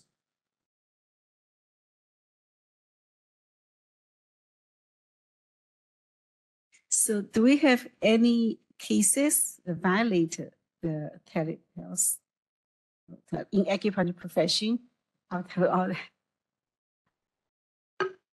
I am not allowed to comment on any cases or complaints that haven't been finalized, and I don't recall anything that has been finalized regarding telehealth. Just say, do we see any Violation? Yeah, violation or potential possible, so we can make a standard to prevent it? I'm no longer in enforcement, so I'm not seeing day to day like the complaints that are coming in. But I would hope that if that is coming in, that we're subcategorizing that probably in our report quarterly to you as a like unprofessional conduct, like we do in the report. So I think we could definitely look at that and see if that's a trend that we're receiving. I'm unsure. Okay. We not something obvious called out. Right. patient. And really, it's we're the responsibility is on the practitioner as to what they can provide, what they should be providing. And again, it comes down to the profession and common sense as to establishing standards of care. Like you don't want someone carrying out an operation on themselves. And I would say 99.999% of the situations, unless super dire emergency, and then we don't want to bring that up here. So, yeah.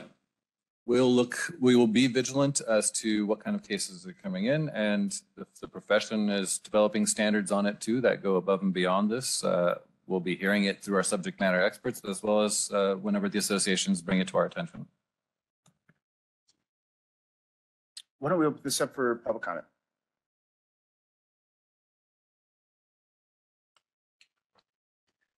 I have Oh, I'm sorry, Yeah. Francisco, please. Yeah.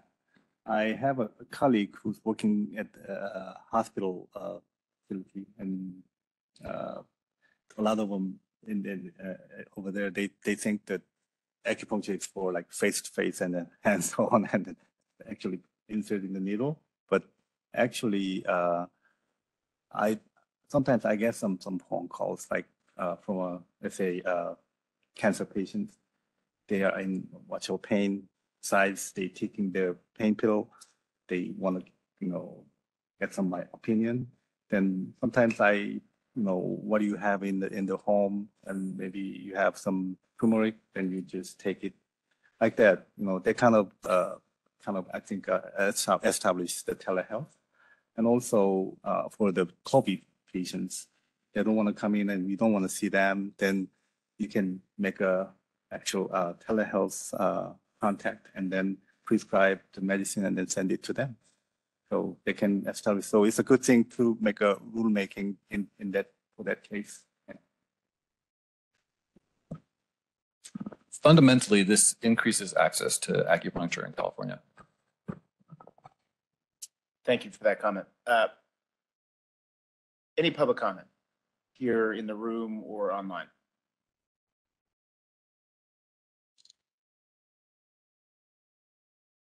This is the moderator. The instructions are on the screen for your reference. If you're logged in and would like to participate, click on the outline of a hand, which is typically located bottom center of your WebEx screen.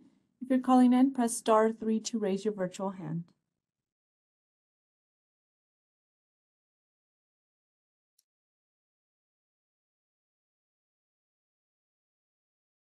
At this time, I see no requests online. Great, thank you. Any questions or comments before the motion? And the model language, which is on page 2 of 3 of the report, can probably easiest just for someone who's making the motion to read that. We have long recommended motion language today, so this is it's also Dr. Chen did the last one. Any other volunteers in that subjector to that? Okay, I'll do it. Okay, thank you, Francisco. I'd like to make I'd like to move a motion to approve as amended. Move to approve the proposed regulatory text as amended. Yeah, go to the option 1, Francisco. Okay, sorry. Above that. Okay, so I'd like to move a motion to approve rescind the board's March 2021 order to initiate a rulemaking for this proposal and instead authorize a rulemaking using the proposed language with all of the changes to Division 13.7, Article 5, Section 1399.452.1. The board authorizes initiation and possible adoption of new text as follows. Direct staff to submit the text to the Director of the Department of Consumer Affairs and Business, Consumer Services and Housing Agency for review, and if no adverse comments are received, authorize the executive officer to take all steps necessary to to initiate the rulemaking process, make any non-substantive changes to the package, and set the matter for a hearing if requested. If no adverse comments are received during the 45-day comment period and no hearing is requested, adopt new section 1399.452.1 of Article 5 of Division 13.7 of the Title 16 of CCR as noted, and authorize the executive officer to take all steps necessary to complete the rulemaking. Thank you so much. Do I have a second? I second that. Thank you very much. We'll do a roll call. John Harabedian, Yes. Yangping Chen, Yes. Ruben Osorio, Yes. Francisco Kim, Yes. Chu Dong Li, Yes. Dr. Amy Mteki. Motion passes. Excellent. Thank you. We will now move on to item number 10, I think is where we are. Excuse me, 11, which was 12. 11 is returned open. We'll just keep going down. Committee assignments, and that is me, but I will kick it to our executive director just to kind of, this will be a quick item. And maybe Ben, you can let folks know what we're doing here. Certainly. These are the committee assignments. These are subcommittees under the Acupuncture Board. comprised of the members you see here. I'll go ahead and read it. For the licensing committee, we have Francisco Kim as the chair, Dr. Yangping Chen as a member. And then for the enforcement committee, we have member Osorio as the chair and Dr. Mateki as a member. And each of these committees, the goal of these committees are to start tackling the work that will come before the full board so that board members are more familiar with the work at an earlier stage in the process and have more input into that process as well. And a lot of the strategic plan items that you will see that were developed tomorrow will be referred to these committees for action planning and for guarding through the process as it gets developed. Any questions? I think and thank you for that. I think for the public, there was a question as to, future items for agendas or agendas, items for future agendas. Is the committee process, and, there's a lot of ways that items can get on future agendas, but in your opinion, and is the process going forward going to be one of which the committees, especially because licensing and enforcement they respectively do encapsulate a lot of the issues that we're talking about. Do you envision kind of newer items working through committees before coming through to the full board, or could there be, and is that the route that you would recommend to members of the public? Or do you think that there could be, are there circumstances where committees will not be tackling some of these items in the full board, may actually, be considering them without committee input? Thank you for that question. Yes, it could be a spectrum of situations, as you just described. Some items can be taken up by the committees first and others by the full board first. The hope is that we can provide appropriate attention for some of the more nuanced items to have discussion at the committee level as opposed to at the full board level, so that we've ironed out most of the kinks by the time we get to the full board meeting. Not to say that that discussion can't happen after the fact. In terms of the process for actually including future agenda items, suggested future agenda items, we can definitely look at that. It can come through either pathway. Future agenda items are established by the president and the board president in coordination with the executive officer. Priorities are given to the board's needed actions, and then whatever additional time is possible to provide on the additional items. And we could definitely look to have a pathway for the public. Right now, our administrative procedures manual calls out that the future agenda items only as it pertains to board member suggestions, where the manual states that all effort should be provided to provide a board member's suggested future agenda items within at least 2 meetings of the suggestion date, and that they work with the president. So we can, it is time to revisit our administrative procedures manual. That should be looked at every 4 to 5 years as well. And we could look at creating a pathway for, memorializing a pathway for the public, although usually just the suggestions and then discussion. I think in what I can do now is just in discussing future agendas with you and Madam Vice President, we can be sure to review what was last suggested by the public. Thank you for that. And we used to have an education committee, I believe. There were, and maybe I'm missing one other, but we have consolidated. And I think for folks may be looking and saying, okay, we only have 2 committees, licensing and enforcement.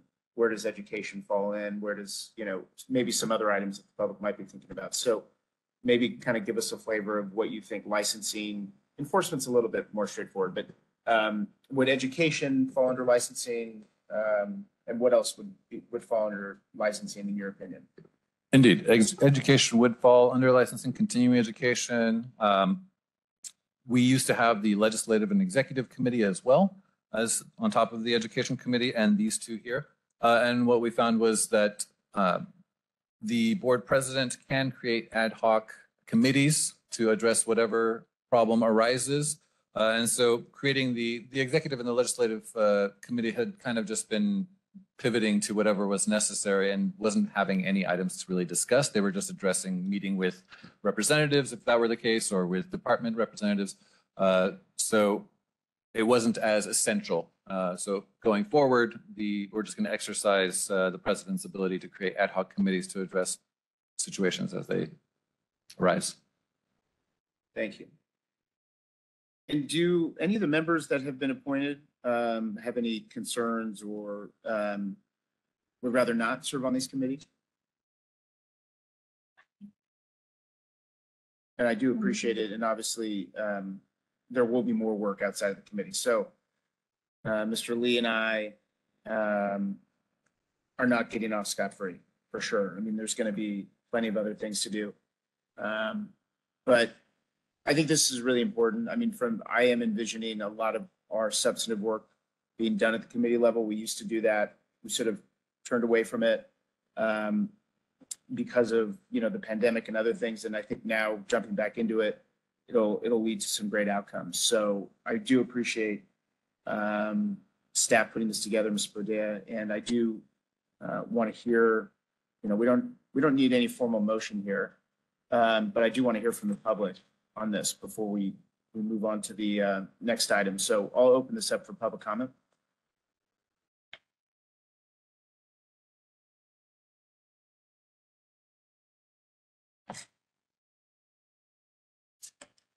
Neil Miller from Cal Atma. We had a education curriculum competency committee. We had an education committee, and then schools felt that that wasn't the name of the game. It would be curriculum competency. So we had a whole nother year of hearings of curriculum competency. And it's important, especially for the public members, to know that that education committee and the curriculum competency committee say that our education should be around 3,800 hours. And we have 3,000 hours now because of legislative and political compromises that were made. But as public members, it's real important that you know that this body had 2 years of work. It wasn't just the committee, the members of the committee, but you enrolled the leaders in the profession, the schools and the profession, and we all came together and we didn't all agree. But in the end, there was a report that was made back to the committee. The education committee said that our education should be about 3,800 hours. And the schools protested and said, no, it's about curriculum competency. So we did the whole process again, and it was about 3,800 hours. So I may be going back, 10, 12, 15 years. So if it was 3,800 hours 15 years ago, where is it at now? So if you're going to add another committee and one that would really enroll the stakeholders, then I would recommend that we have an education and curriculum competency committee so we can discuss what is necessary to provide the minimal level of education that best serves and protects the public based on our skills. Most of that work has already been done. If you don't have the copies of all that material, I have all the materials and the reports that went back to the board. So I think that it would be incumbent upon all of you to look at the work that's already been done and maybe build off of that going forward. Thank you.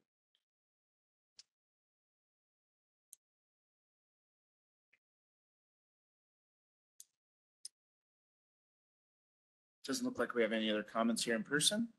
We'll go online. This is the moderator. The instructions are on the screen for your reference. If you're logged in and would like to participate, click the outline of a hand, typically bottom center of your WebEx screen. If you're calling in, press *3 to raise your virtual hand.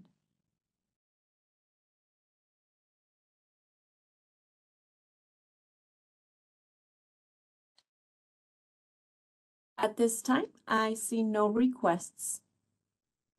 Thank you so much. Just one comment I forgot to mention earlier. You'll note that these committees have 2 members, and this is so that we can more readily facilitate the work. This doesn't require that we have to meet in person. The 2 members as the committee members, we can meet remotely and have it open up to the public. These committees won't be making any policy decisions on behalf of the board. They'll just be approving and discussing what the board will then be reviewing. So this is really an attempt to streamline the board's processes in addressing issues, whether it's new committees or the ones established. Thank you. Yeah, and thank you for the comment on education. I mean, we did, we did think about the education committee and kind of historically what it served and going forward. And as Mr. Boudet said, this does not limit us in what we can do in committees. We could, tomorrow, the vice president and I could create a ad hoc committee on education and curriculum competency if we needed it. So I think that we shouldn't feel like this is limiting us in any way. But I do appreciate the comment about the historical, which predates, I think, everyone here. I don't think anyone was here when any of that was happening. So I appreciate that historical, that piece that did happen. So thank you for that. Any other comments for this item? Go ahead, Francisco. Relating to Mr. Miller's suggestion, I think to make this profession be more efficient to serve the public, and we need to have all this party, like from consumers, regulatory agency, and profession. As a consumers, I think it's kind of given because there's a condition in that so-called market. They demand certain quality and certain number of providers. For education, I think school's been around for a long time and they know what they're doing. But in terms of to make to a person to be licensed to practice and serve the public, I think you need to have a very competent with the market expectation and demand. So far, I think the number of licenses is going down, and one of them is, as a practitioner, there's a market for acupuncturist position. I mean, they're demanding more and more, but the salary is between like even below 30, 40, 80, maximum is $120 per hour. Why? Because the insurance and all the market set for the acupuncture session for 15 minutes of service as 40 minutes. I mean, the $40. So that kind of constitute the salary of the acupuncturist. What we are talking about is competency. Yes, we need to have more better education and training, but also you need to have like align with the market expectation and standard. So what I suggest is, I know you've been attending board meeting for many years, but we need more participation as a one professional association to represent the voice of the profession, and along with the school and other associations, we can, I think, develop more suggestions so that board can accommodate those suggestions into the regulatory reform. Thank you. Great. Okay, thank you. Let's move on to item number 12, or 13, setting the calendar for future meetings. Mr. Boudet, do you want to kind of highlight what you had in mind in terms of potential dates? Certainly. I have some suggestions. These suggestions are timed such that we would be able to provide comment to any legislation that may affect acupuncture, or acupuncture would like to take a position on. And so we've used the legislative calendar for the tentative 2024 legislative calendar to set up some dates. I'm recommending that we look at 3 dates. We're mandated to have 2 meetings throughout the year. One must be in Northern California, one must be in Southern California. I'm asking that we set the date for 3 different meetings. And to save it as 2-day meetings for now, which we could always pare back or pull back if we don't need it. And then leaving the fourth meeting open so that we can schedule that towards the end of the year as needed, when needed. And I'll go ahead and provide my suggestions, and you can take comments as to people's availability, or if there's another set of dates that you would like. The first meeting that I would recommend would be March 14th and 15th, or 21st and 22nd. The options I'll give you would be 2 weeks next to each other in a specific month. Then again in June, on June 6th and 7th, or 13th and 14th. And then August 8th and 9th, or 15th and 16th. And I'm recommending the first set for each of those months, first set of dates for each of those months, if possible. And then again, if there are dates that work better for board members around those times, that's great, or whatever works best for you. Shall we start with June? Does the second and third week of March look okay for everybody, with 14th, 15th being preferred? I'm just looking at my calendar. Actually, 21st and 22nd works better for me, but if it works better for everyone else, obviously I'll Board members? happy to make any of these work. So yeah, so we're looking at March 14th, 15th, or the 21st and 22nd. Is that going to be in Southern California, you said, or is that the Northern California one? We can set that now. I Okay. hadn't set any specific locations, although it might be cheaper, less tourist season in the wintertime. San Yeah. Diego or Los Angeles? I'm not quite sure. I'm hearing things. I can't really hear what's being said, but San Diego's thrown out there. Well, let's just go around each of us. So March 14th, 15th, before we talk about location, or 21st and 22nd. Either one works for you guys? Either one? Okay, well then let's just do 21st and 22nd if we can. And then let's move on to the June 6th and 7th, or 13th and 14th. Do those weekends work for folks, or weeks? Any conflicts for anyone? Okay, then let's do the 6th and 7th for June. And then I think you wanted the 2nd for August. You had said you wanted 8th and 9th. So okay. Yeah, that's fine. 8th and 9th work for members? They're good. Well, End of May? And so we are, I mean, March, May, June, July. The June and August meetings are pretty close back. They to are back. closer. What do you, is there a reason, remind me of the legislative session ends when? Session September? ends August 31st. That's the last day for the House Got to it. pass bills. August 23rd is the last day to amend the bills. So if we wanted to, if the board wanted to take a position on the 8th or 9th or the 15th and 16th, we'd be able to meet with a legislator to address that and put that Got it. position out there. Nothing to prevent us from doing it later Yeah. other than. Well, we could always set the date now, and if we didn't need it, we could always push. So, Indeed. okay. So then again, 8th and 9th. We had a competition, you said. You're okay for it? June meeting. So 8th and 9th then?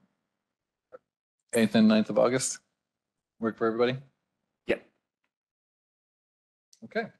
Shall we establish locations? San Diego, Bay Area, Los Angeles?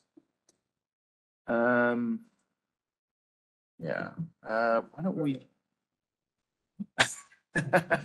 Why don't we do, I guess my preference would be work our way south up. So maybe do San Diego, Los Angeles in June, and then August, but San Francisco area, Bay Area. So March, we do it San Diego. June, we'll do Los Angeles. And then August, we can do it in the Bay. Last time, God, it's been a little while since we were in Berkeley last time, or was it? Yeah. That was 4 years ago. Yep.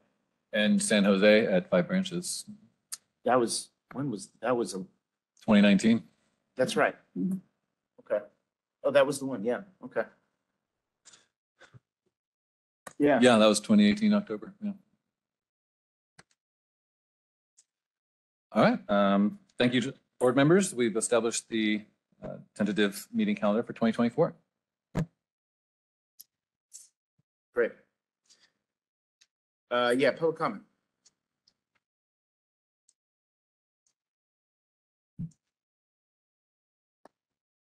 Neil Miller from Cal Atma.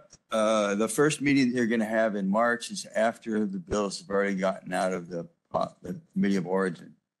So that leaves it a little bit late for you to make a comment. If the bill is introduced and it's already gone through committee and you have no input. So the bill is rolling along and that you might be opposed to, and they're not hearing from you. When is that date? We usually don't do back and forth. When is the date that it comes out of committee? February. So February 16th is the last day for bills to be introduced. And then there's President's Day on the 19th, and then spring recess, March 21st. Yeah, and then the legislature reconvenes from spring recess on April 1st. So ultimately, with the 8th and 9th board meeting, sorry, is that what date we decided We're on? doing 21st and 21st and 22nd. 21st puts it on spring recess, so they would have just left for spring recess instead of the 14th, 15th. But there's no movement being made until April 1st, and then April 26th is the last day for policy committees to hear and report to fiscal committees. The concern you mentioned was what again? If there's something that, let's say a bill's introduced and you guys, it's not good for the consumer and you guys want to weigh in, or it is good for the consumer, you want to weigh in on it. You may not have a chance to do that before it gets out. Or if somebody's working on a bill and they want to know your opinion, is this good for the acupuncture board? And you might contact Ben, but he has no option to have a public meeting with the board members to have you and the public members to weigh in on an issue. So you get a ball rolling on something that you might be against, where you might be able to talk. So I just thought an earlier meeting might be, in terms of legislative calendar, that you'd want to have it a little earlier. That's just my 2 cents worth. Okay. Maximize your effectiveness. Yeah, thank you. So March, I guess then we'd probably want to do what, March 7th and 8th instead of. Well, the last day for each house to pass bills introduced in that house in the odd number year, we're looking at the legislative calendar, is January 31st. So in terms of action taking place after that, but before our meeting, the last day for bills to be introduced would be February 16th. So they're just being introduced.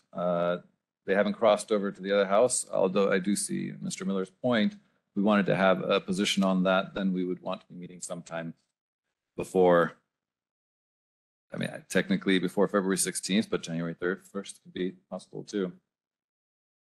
Otherwise, March, everything's settled down by that point, and the full text is usually more stable.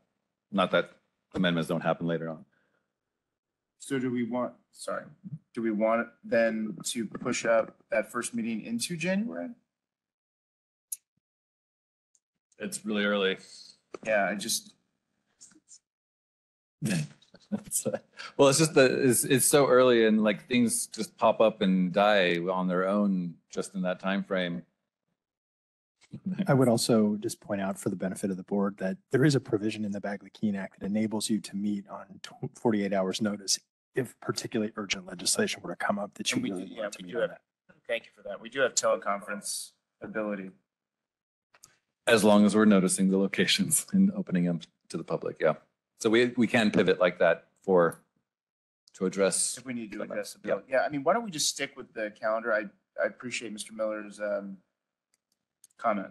And if there is something coming out legislatively, I think, yeah, we do have the ability to call a meeting pretty quickly and do it online if need to be. So, okay. Well, then let's just stick with this. But I appreciate that comment. And we're not going to set actual location. Staff will work on that. We don't have to do that now. Okay. Correct. As long as we have the general area, we'll go ahead and manage the reservations. Great. Okay. Well, that is, yeah, I think we're okay on this one. Online, yeah, we never heard from anyone online Regarding the meeting calendar dates. This is the moderator. The instructions are on the screen for your reference. If you're logged in and would like to participate, click the outline of a hand, typically bottom center of your WebEx screen. If you're calling in, press *3 to raise your virtual hand from your phone.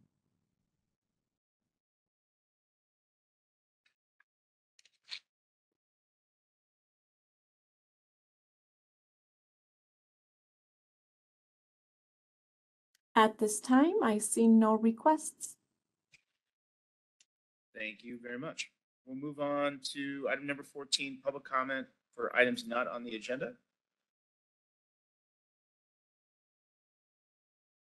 So we'll stay here in public comments, but we're just on number 14. Any public comment on items that were not on the agenda today?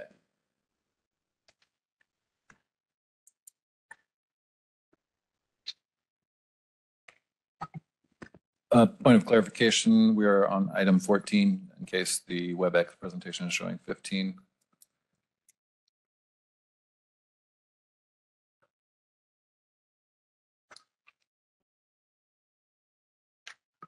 Back 2 slides. Thank you. Another one.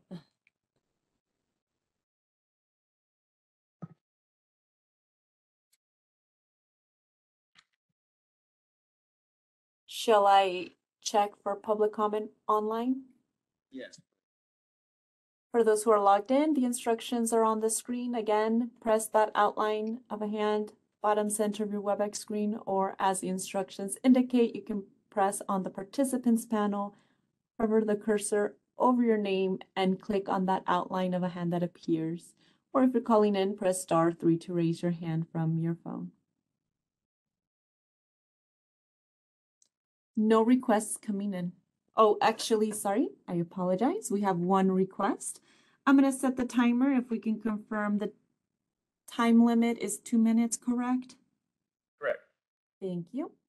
Keith Barton, I'm going to send a request to unmute your microphone.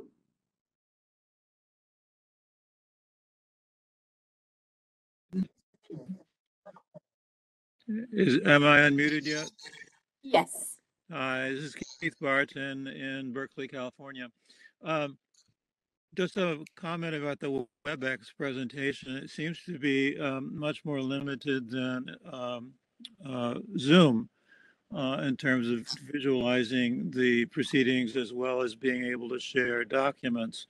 I don't know if that's a state requirement that you use WebEx, but so far, maybe I'm just not familiar with it, but it doesn't seem to be as versatile or as informative as Zoom. So that's my comment. Thank you. I do appreciate the opportunity to join in these deliberations, by the way. Thank you. This is the moderator. No additional requests. Thank you for that comment, Keith. Yeah, does the state of I feel like all the committees and boards should use this, correct? So the state contracting thing where we don't use it. I can't speak for other departments, but in our department, WebEx is the standard. Yeah. Teams as well. Okay. Well, thank you for that. Any other? I don't think there's any discussion on that from the board. We'll move on to future agenda items. Let me just comment really quickly because there's a question before. How do we get future agenda items? Future agenda items are put on agendas by the president in consultation with staff and the vice president. I've said before, I find it helpful. There are oftentimes comments from the dais. So there's comment from board members about things that we should be addressing. There's comments from the public.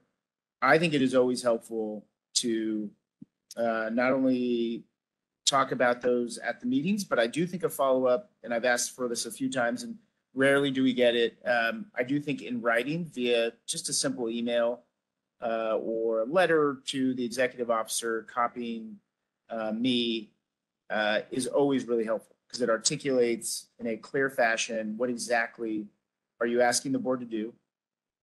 And we can then decide, is this under our purview?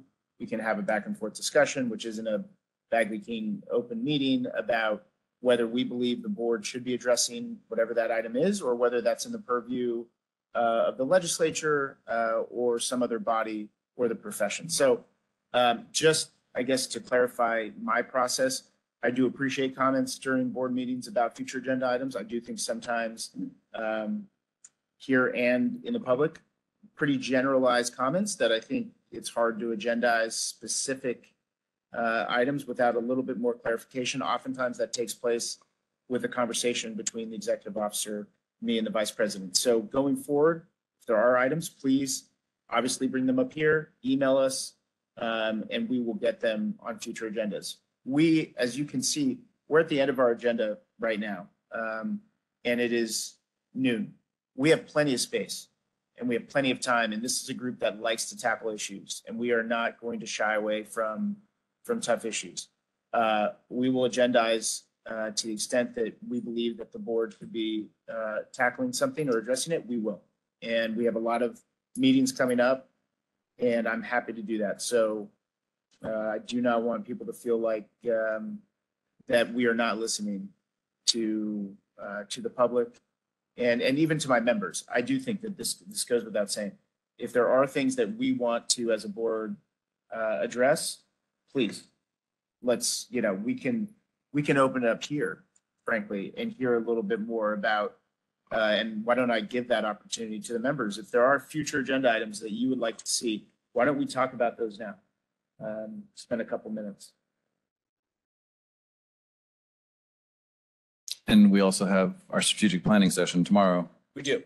Yeah, and obviously a lot's going to be brought up tomorrow about essentially establishing future agenda items. I mean, but we can talk a little bit more specifically right now if there are pressing things on members' minds here. I think I was debating, should I wait for tomorrow or not? I think maybe there's an issue about the question about the herbs, because from the clinical world, and we do see the benefit, but sometimes there are legally legislature involved penal code, so I'm just thinking I want to throw that in the future. It's kind of like always like an elephant sitting there. So how in the future as a board, and appreciate the president said, I think this board like to tackle things. Some kind of the ideas maybe through from tomorrow's, strategic planning. And I'd like to throw on the table, there's some kind of herbal discussions. Even in the past, I make that example just to let everyone understand, like a mahua, right, ephedrine. And this is why it's important. You need a licensees educated, and you can't just put on the shelf to sell it, as a, weight loss or diuretic. And the next thing, the kidney dysfunction or shut down. And then they remove these herbs off. And we all know that's such a critical herbs treating for a certain respiratory disease. So I'm just want to throw it in, maybe in the future, we do have some kind. I know this is the acupuncture board, but it is in part of the herbal medicine involved. So I want to throw on the table, maybe tomorrow we can have a more discussion. Thank you. Thank you, Mr. President. Yeah, I felt the same way. Like I thought, I should wait until tomorrow, but since we have the time, so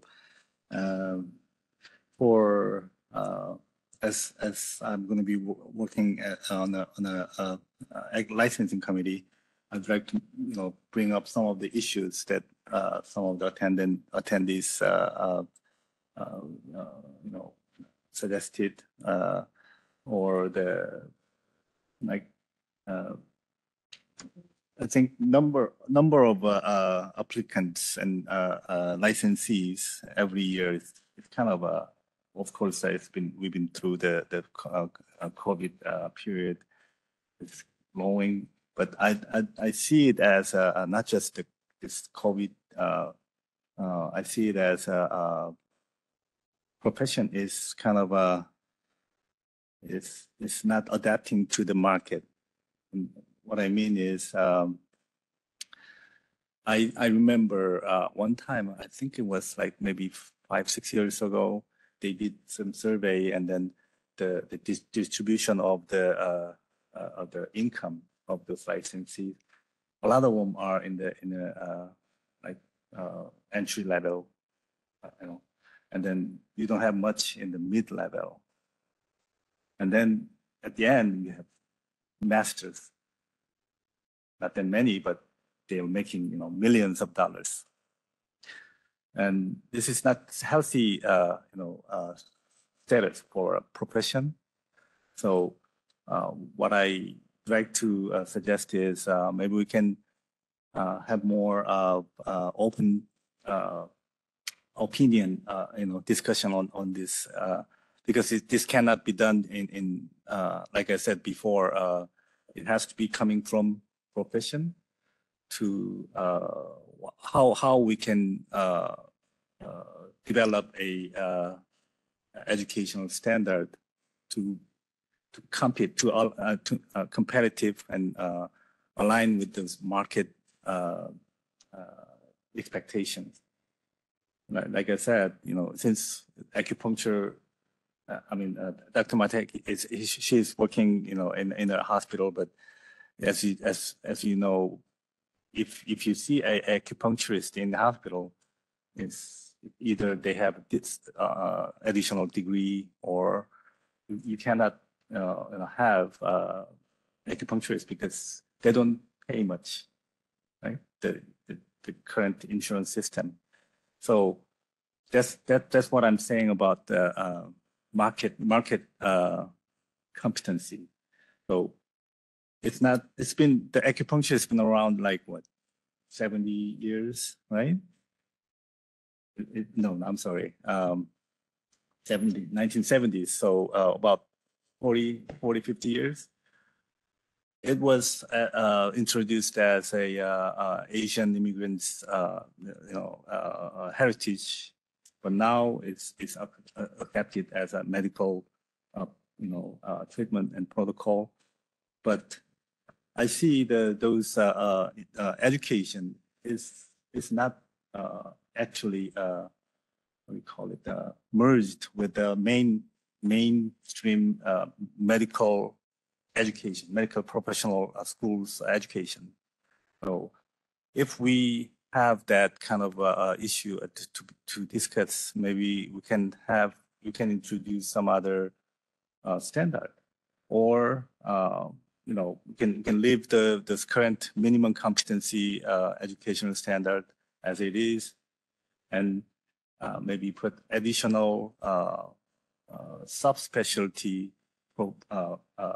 training program. Because like for acupuncture, like treatment for low back pain, if it is just the pain control, pain management, it can be done by entry-level acupuncturists, whereas some masters who can just do it with more benefit, more valuable benefits for the patient. But you can distinguish, especially in the reimbursement rate and in the system, medical system, or other people's, because I'm here also. I don't have the doctorate degree because I don't see the value of it. Why? Because as long as you do a good job, then they come to you. They don't see you as a more distinguished from the one without a doctorate. I think it's because we need to have a subspecialty we can be recognized by other profession and other public. Maybe align with this market expectancy. I think so. Maybe maybe hopefully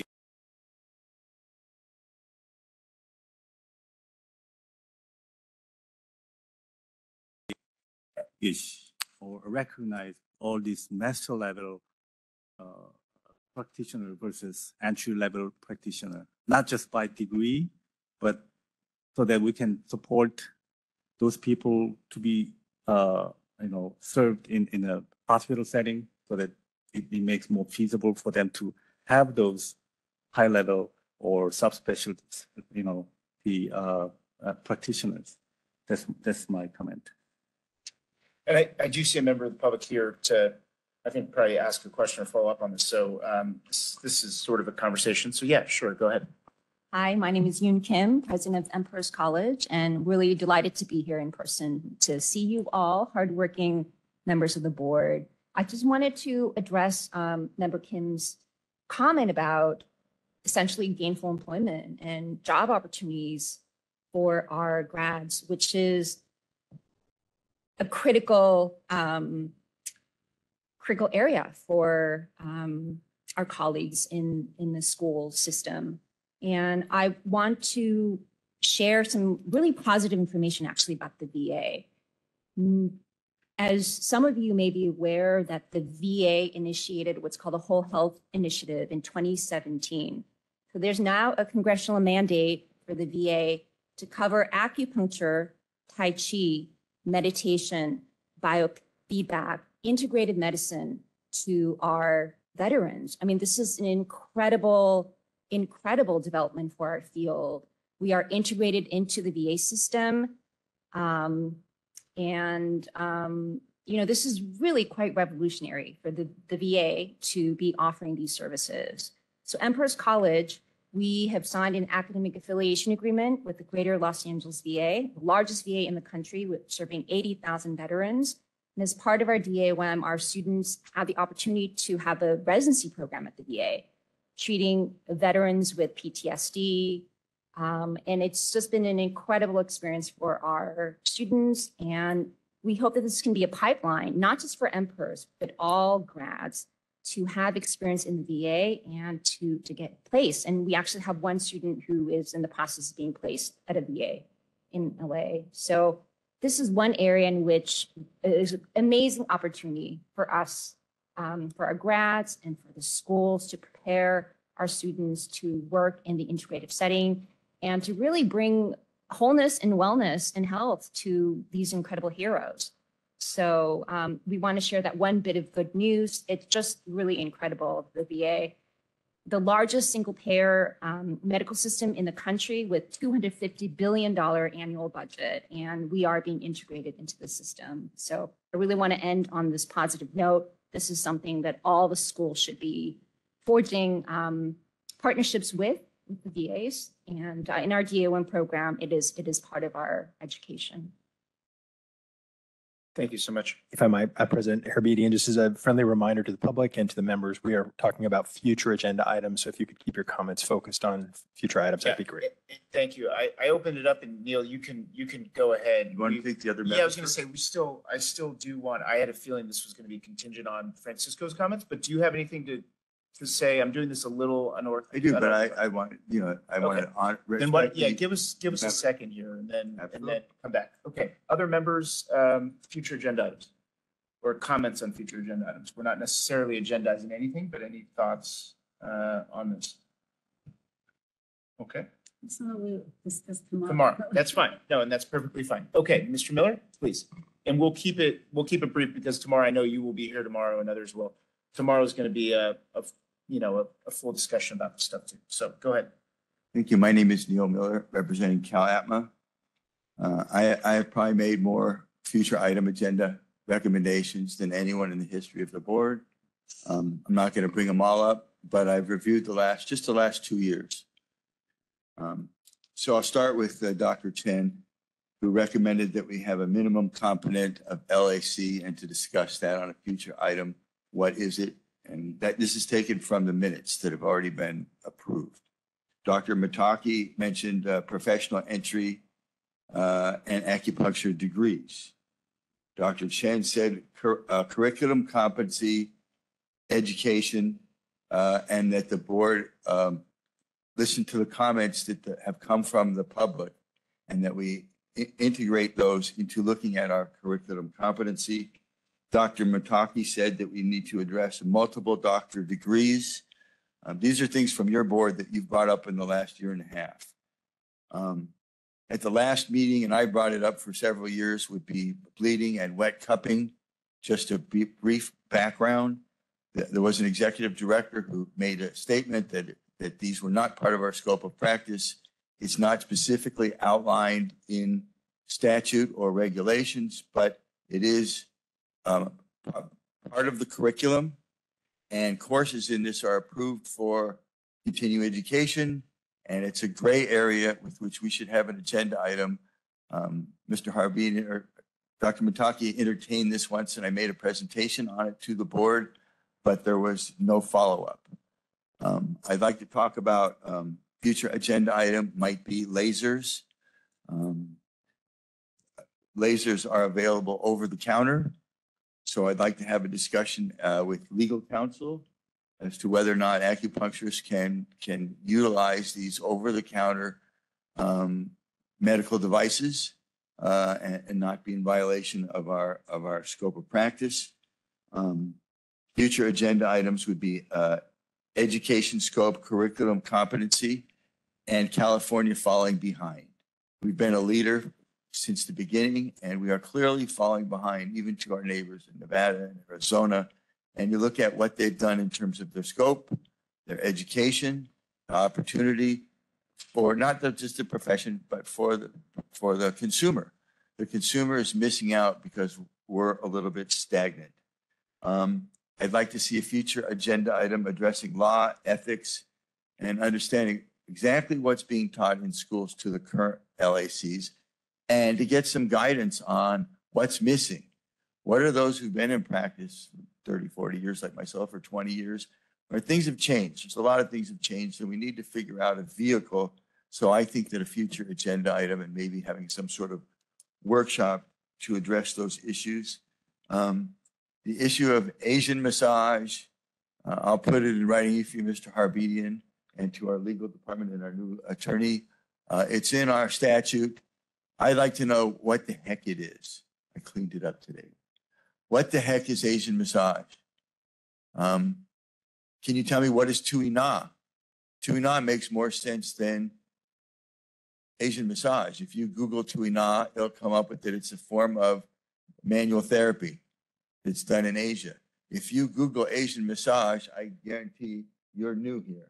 Go ahead and Google it, and you'll see nothing but half-clad, naked Asian women. And it's an insult. You all know how I feel, how strongly about this. This is something that has to change. And this board could be a real leader in really changing that. And this would really help address a lot of the issues where people are using their license illegally, sponsoring Asian massage places and participating in prostitution. It's a big problem. People call our clinics and ask if we do Asian massage, and can we get a pretty girl there? It's a problem. We want to stop that issue. I'll wrap it up since you said to be brief. I'd like to see on a future agenda item an in-depth analysis of the occupational analysis. We did our occupational analysis, and we sort of said, here's the occupational analysis. And now we're about a year and a half later, and there's no discussion. There's no real in-depth discussion of it. And what you're seeing is that what is the percentage of people who are falling out of the profession, and why? That's something that the board can address. A lot of it has to do with that curriculum, competency, and education. You did a survey in which there were 75 respondents. I would like to have at least a discussion as to, I think it was 75. I was under 100 respondents. And I would like to have a future agenda item about how we could take that same survey and send it out again. Just our organization and one other, if we send it just to our people and they'll put their name on it and say, this is how I feel. Because I don't believe that the survey had any statistical relevance, being such a small response. And I think that you asked really, really important questions. I think the board did a great job putting together that survey. We just did a terrible job, and maybe it was COVID, and maybe it was a number of other things, but we didn't get any response. So I'd like to see the board put those two issues. Mr.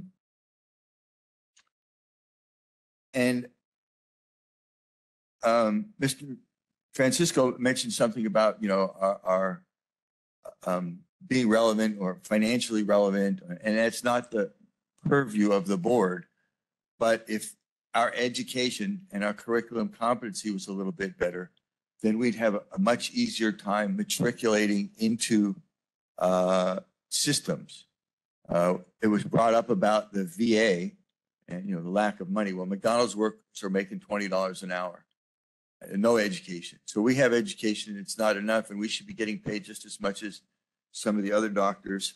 And the last thing I'd like to see on here, and a very significant part of our education that's missing, has to do with workers' comp. We are primary care providers under the exact statute of the law, but the letter of the law says that we are physicians for the purposes of work comp. And we have all the rights and responsibilities of what it means to be in work comp. And we've talked about chart notes and how delinquent and how deficient chart notes are. You can't participate in work comp unless your chart notes are equal to all the other physicians in work comp. And I think it's a responsibility on the regulating body to see that we're at least educated to participate in a system that affects everybody who has a job that could be injured on the job. So I think that we really need to take a look and maybe have some sort of mandate in the future towards making sure that the education is up to speed on what it means to be a physician in the workers' comp system and how to work with the other doctors. I think that we'll have a far outreach that will benefit the profession and the board in your regulation. If we raise our standards, then your job will be a little bit easier because people have a clear picture on what it is we can and can't do and when to make the referrals and who to make the referrals to. So we could raise up that standard. Empress College is at the top of the level. So when they talk, I go, oh, I'm so proud I went there. And then I look at all the other schools that aren't at that same standard. And that's one of the problems, is that the standardization of what our minimal level of competence has changed because we have all these doctoral degrees and doctoral things, and there isn't a standard anymore. So the consumer is at a real disadvantage knowing what it is that we do. I've been in practice almost 40 years, Dr. Kim, and somebody gets out of school now, pays $12,000, and they're a doctor. Are we informing the public in an honest way? Does the public have a real understanding of who's best educated, what our title means? I have an OMD degree that they issued for 3 years. So you literally can call me doctor because I have that, but nobody uses it. They outlawed it, but those who have it were still allowed to use it. So we really need to take a comprehensive look at a lot of these issues. And I'd like to not have them keep going from year to year to year to year. And as long as we have a great chair like you, Mr. Harabini, who understands a global thing of this, getting together with Ben and trying to figure out how we could at least next year put some of the stuff on agenda items and really move some things forward. And I think it'll improve for everybody. Thank you for allowing me this short time. Thank you. No, this is helpful, and appreciate you laying that out. Not seeing any other comments, so we will just briefly check in. I think, okay, no online comments. Yeah, thank you very much.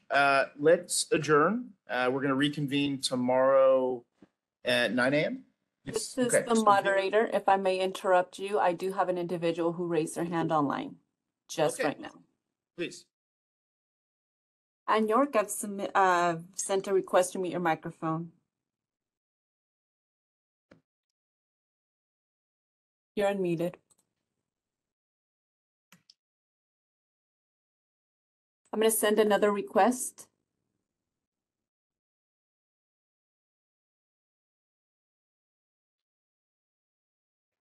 Okay, I believe they changed their mind, but I do have another hand, Shad Huang. I'm going to send a request to mute your line. You're unmuted. Can you hear me? Yes. Great. My name is Chad Huang from Los Angeles. I just have a quick question. I know that a lot of important issues are being discussed tomorrow, but from the email that I received, there's no remote access. I just want to ask, is there a particular reason? I'm sure a lot of voices want to be heard online. Thank you. Thank you.